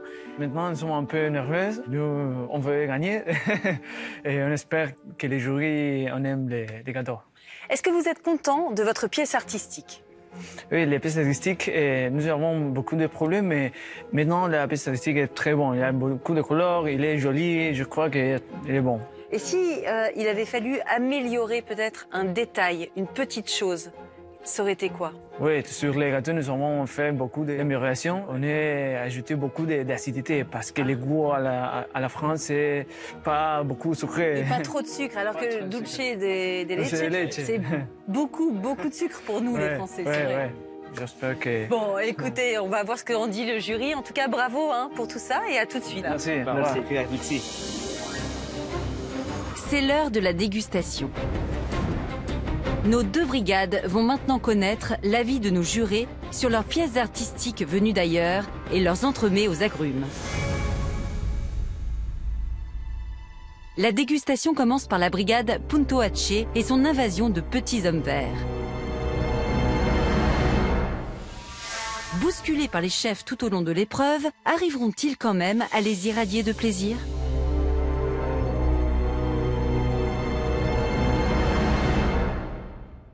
J'aime beaucoup, et j'aime beaucoup l'histoire en fait. Ces petits bonhommes verts qui m'accueillent, je dois dire qu'ils sont quand même particulièrement bien faits. Ils ont fière allure. On parle d'extraterrestres, on a les extraterrestres. Moi, je les trouve poilants alors d'extraterrestres. Alors après, l'idée des citrons qui sont tombés de l'arbre, ça me plaît, parce qu'ils sont vraiment mêlés au décor. J'espère que les citrons ne sont pas radioactifs. Non, non. Mais ça me plaît parce que c'est cohérent en fait, voilà. Merci, chef. Bon, extraterrestre ou pas extraterrestre, est-ce qu'on est dans le thème? Et je dois dire que pour l'instant, boum, yes, ça me plaît. C'est fluo, c'est ludique, c'est les petits bonhommes verts. Je redeviens un petit gamin. J'avais un petit peu peur au départ que ça casse, parce que vous étiez un petit peu à la ramasse en début de compétition, où vos éléments s'étaient cassés en petits morceaux, il y avait beaucoup de modelage. Bravo les gars, vous avez réussi à finir dans les temps et c'est pas rien. Ceci étant, j'aurais aimé un petit peu plus de finition, un petit peu plus de précision, surtout sur l'arbre. Mais j'admire personnellement le travail du pâtissier qui a assemblé ces œufs, parce qu'à l'origine, ce sont des œufs et des petits tubes et des petites mains au chocolat que vous avez recollés et ça donne des petits caractères qui sont assez marrants. Beau boulot les mecs. Ouais, bravo les Argentins. C'est cohérent. Moi, j'aime beaucoup l'arbre. Il y a du galbe, du volume, c'est assez joli. Et j'aime beaucoup les petits personnages qui sont vraiment dans le thème. Il n'y a pas de doute, il y a des extraterrestres ici. Il y a une partie de travail moulé, puis il y a une partie de travail sculpté, ce qui, moi, me plaît bien aussi, parce que c'est là où on voit le savoir-faire du pâtissier ou des pâtissiers. Bravo, messieurs. Merci, chef. Maintenant, on va goûter, en espérant que les citrons ne soient pas trop irradiés.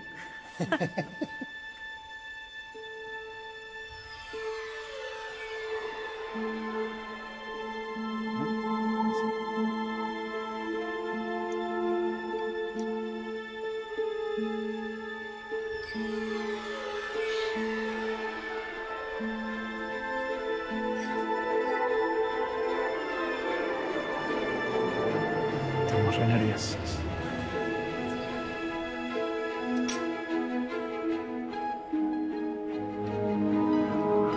Bueno, siguen comiendo. J'étais inquiet. Je me demandais si on allait sentir le citron. Je ressens le citron. Ça, c'est la bonne nouvelle. J'aime la texture mousseuse. Elle n'est pas très parfumée, mais elle est parfumée. Pour moi, elle me plaît. Le crémeux dulce de leche, il est bon. Il est très bon. Beau boulot. Beau boulot. Et la petite texture au milieu, dommage pas assez. Parce que le petit croustillant, là, c'est une tuerie. Pour ça, bravo. Merci. Faire un gâteau comme ça en forme de fruits, donc trempé avec la coque en chocolat. Ce que dit Benoît, c'est exactement ça, parce qu'il y a beaucoup de mousse, il y a le cœur coulant au dulce de leche, mais dans un gâteau, ce que l'on aime, c'est aussi le biscuit. Alors, moi, je l'ai mangé en entier. C'est une petite aventure, en fait. On va chercher un peu de biscuit, un peu de croustillant, il y a la coque en chocolat, le dulce de leche qui est là au milieu, qui est coulant, qui est pas trop sucré. Mais c'est vrai que le thème, c'est le citron. Donc, j'aurais renforcé plus de citron et un peu moins de dulce de leche. Dulce de leche agrumes, j'ai jamais. Non, attention, c'est bien ce qu'ils ont fait. Estoy tan nervioso como cuando nació mi hijo. Alors, c'est mieux que ce que je pensais. Tout à l'heure, je vous disais, la mousse de citron, elle manque un peu de... Je sais pas ce que vous avez fait, mais en tout cas, la perception que j'en ai, c'est qu'elle est plus savoureuse que ce que j'ai goûté dans la casserole. Oui, j'ai rectifié la mousse et aussi j'ai ajouté un peu de jus de citron sur les biscuits en bas. Ah ok, c'est vraiment bien et bravo d'avoir su réagir comme ça. Je vous félicite pour ça. Vraiment, Merci. bravo. Puis un gâteau, mon gars, je te dis que tu fais pas le fier. Si je dois parler de la sensation d'ensemble, moi, il me manque quelque chose à manger. Je suis un peu partagé sur la dégustation. Ça m'envoie pas en orbite avec les extraterrestres. Bravo les garçons. Merci. Bravo, c'était très bon. Merci, chef. Merci, chef. Vamos. Bien, chicos, bien. Buen trabajo. Bueno. Buen trabajo. Vení al medio. C'est maintenant à la brigade du Pacifique de présenter au chef leur incroyable rencontre du troisième type. Une aventure semée d'embûches pour nos 3 amis pâtissiers.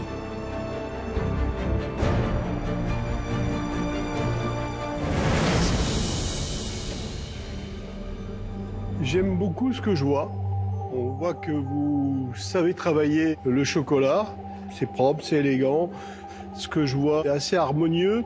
La seule chose, c'est que les sujets sont un peu plantés là, quoi.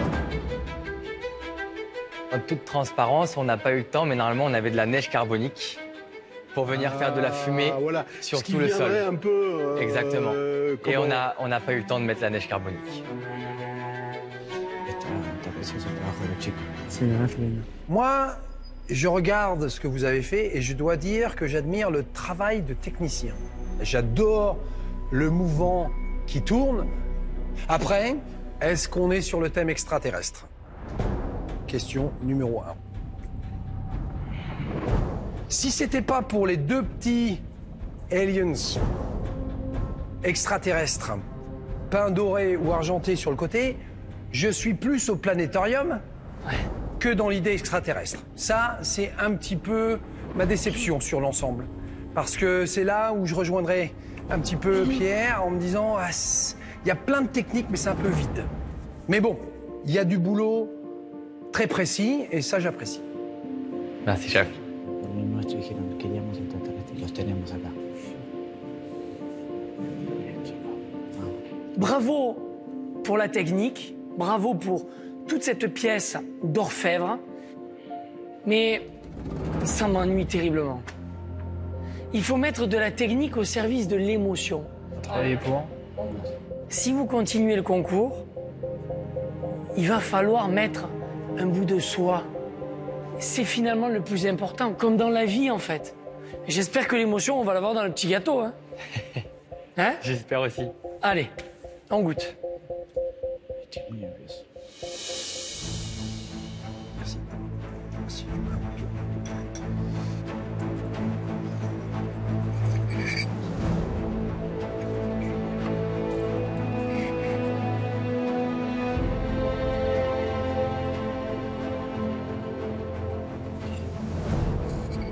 Alors j'ai bien ma salade de fruits, hein, ça me fait plaisir. Elle est là.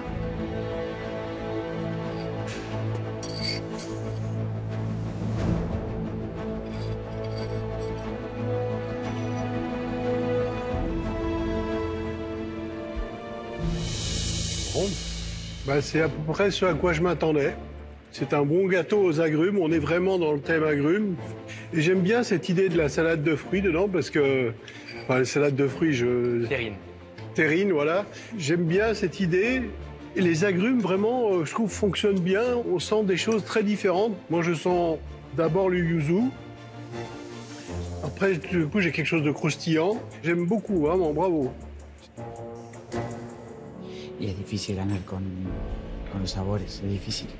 Con ellos están tan cerca bueno, del gusto de ellos. J'avais beaucoup de points d'interrogation sur ce gâteau. Je me suis dit, oulala, cette terrine gélifiée, cette gelée, le mélange d'agrumes. J'aime bien avoir des parfums clairs, définis, mais ça, c'est mon goût. J'aime bien que ça soit frais. Et ça l'est. Là, tu peux respirer un petit peu. J'ai eu peur, moi. C'est pas la perfection non plus, mais ce que j'aime beaucoup, c'est cette salade d'agrumes au milieu, que tu as appelée terrine, mais qui nous donne beaucoup de parfum. Le sucre peut être un peu fort.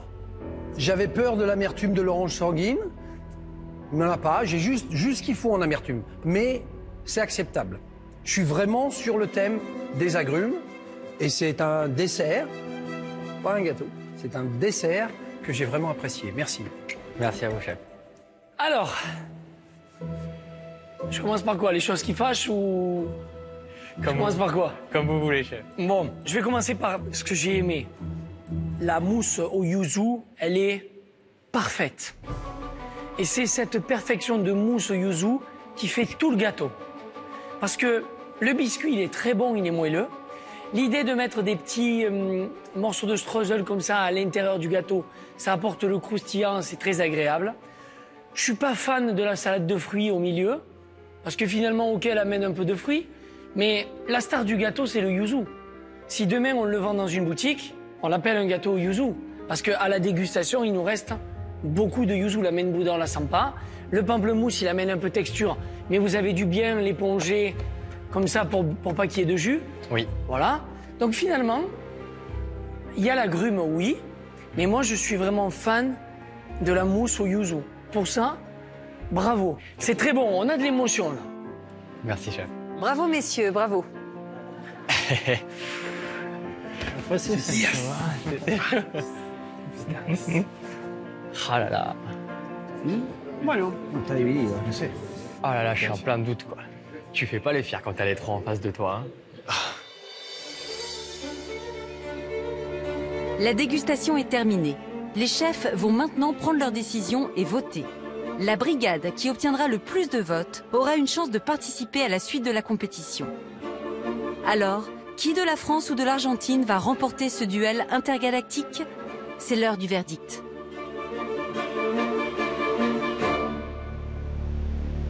Chers professionnels, le jury a enfin délibéré et va nous donner le nom de la brigade qui a remporté ce soir le duel de l'espace. Cher jury, y a-t-il unanimité? Non. Non? Cyril, à qui donnes-tu ton point? J'ai décidé de donner ma voix à l'équipe de l'Argentine. Pierre, à qui décides-tu de donner ta voix ce soir? Alors, j'ai décidé de donner ma voix à l'équipe de France. Argentine, une voix. France, une voix. Ce qui veut dire, Benoît, que ton vote est vraiment déterminant pour cette compétition. Alors, j'ai eu du mal à vous départager. Il faut être honnête, comme mes collègues, c'est vraiment très près. Mais je me suis souvenu que je n'étais que pâtissier. Et mon cœur de pâtissier me dit... Ouais, on a l'Argentine qui nous prépare quelque chose auquel on se sent très connecté. Et puis c'est quand même les 10 premières secondes qui comptent. Elles sont là. Et puis la tête du pâtissier dit c'est le côté technique que je veux voir. C'est la précision. C'est ce côté très élaboré. Et là, je regarde la table de nos amis français et il y en a quelques-unes des touches techniques. Donc c'est le cœur contre la tête et... j'ai du mal. Alors, ce qui m'a aidé à faire mon choix, c'est le thème. Le thème, c'était extraterrestre. Et pour moi, le thème, il a été respecté le plus par nos amis d'Argentine. Bravo. Bravo. 2 voix pour l'Argentine, 1 voix pour la France. Bravo, messieurs.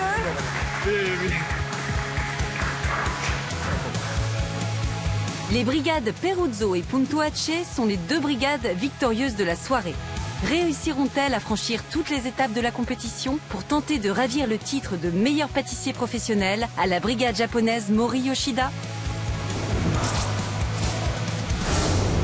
La semaine prochaine, sur le ring du meilleur pâtissier, 2 nouveaux chocs des nations. France-Maroc. Les gars, on va vous déchirer, hein. Pour gagner cette épreuve, il va falloir jouer les super-héros. C'est eux qui vont quitter l'aventure, c'est pas nous, hein. Oh les gars, vous représentez la France ou quoi? Aïe, aïe, aïe. Là, pour l'instant, vous me bluffez, c'est bien. C'est rassurant. Il vous reste moins de 30 minutes, il faudrait mettre des trucs sur la table. Yallah, yallah, hein. Et France-Russie. Alors, qu'est-ce qu'ils ont dit de votre gâteau? Ils sont pas contents, on doit tout changer. Vous voulez notre ingrédient secret? Au terme de chaque duel, une seule brigade sera sélectionnée par les chefs. Alors, bravo, bravo, bravo. J'ai adoré le gâteau. La crème, elle est soyeuse, c'est vraiment très bon. Alors, quel pays saura convaincre notre jury d'exception et pourra jouer la grande finale? Réponse la semaine prochaine.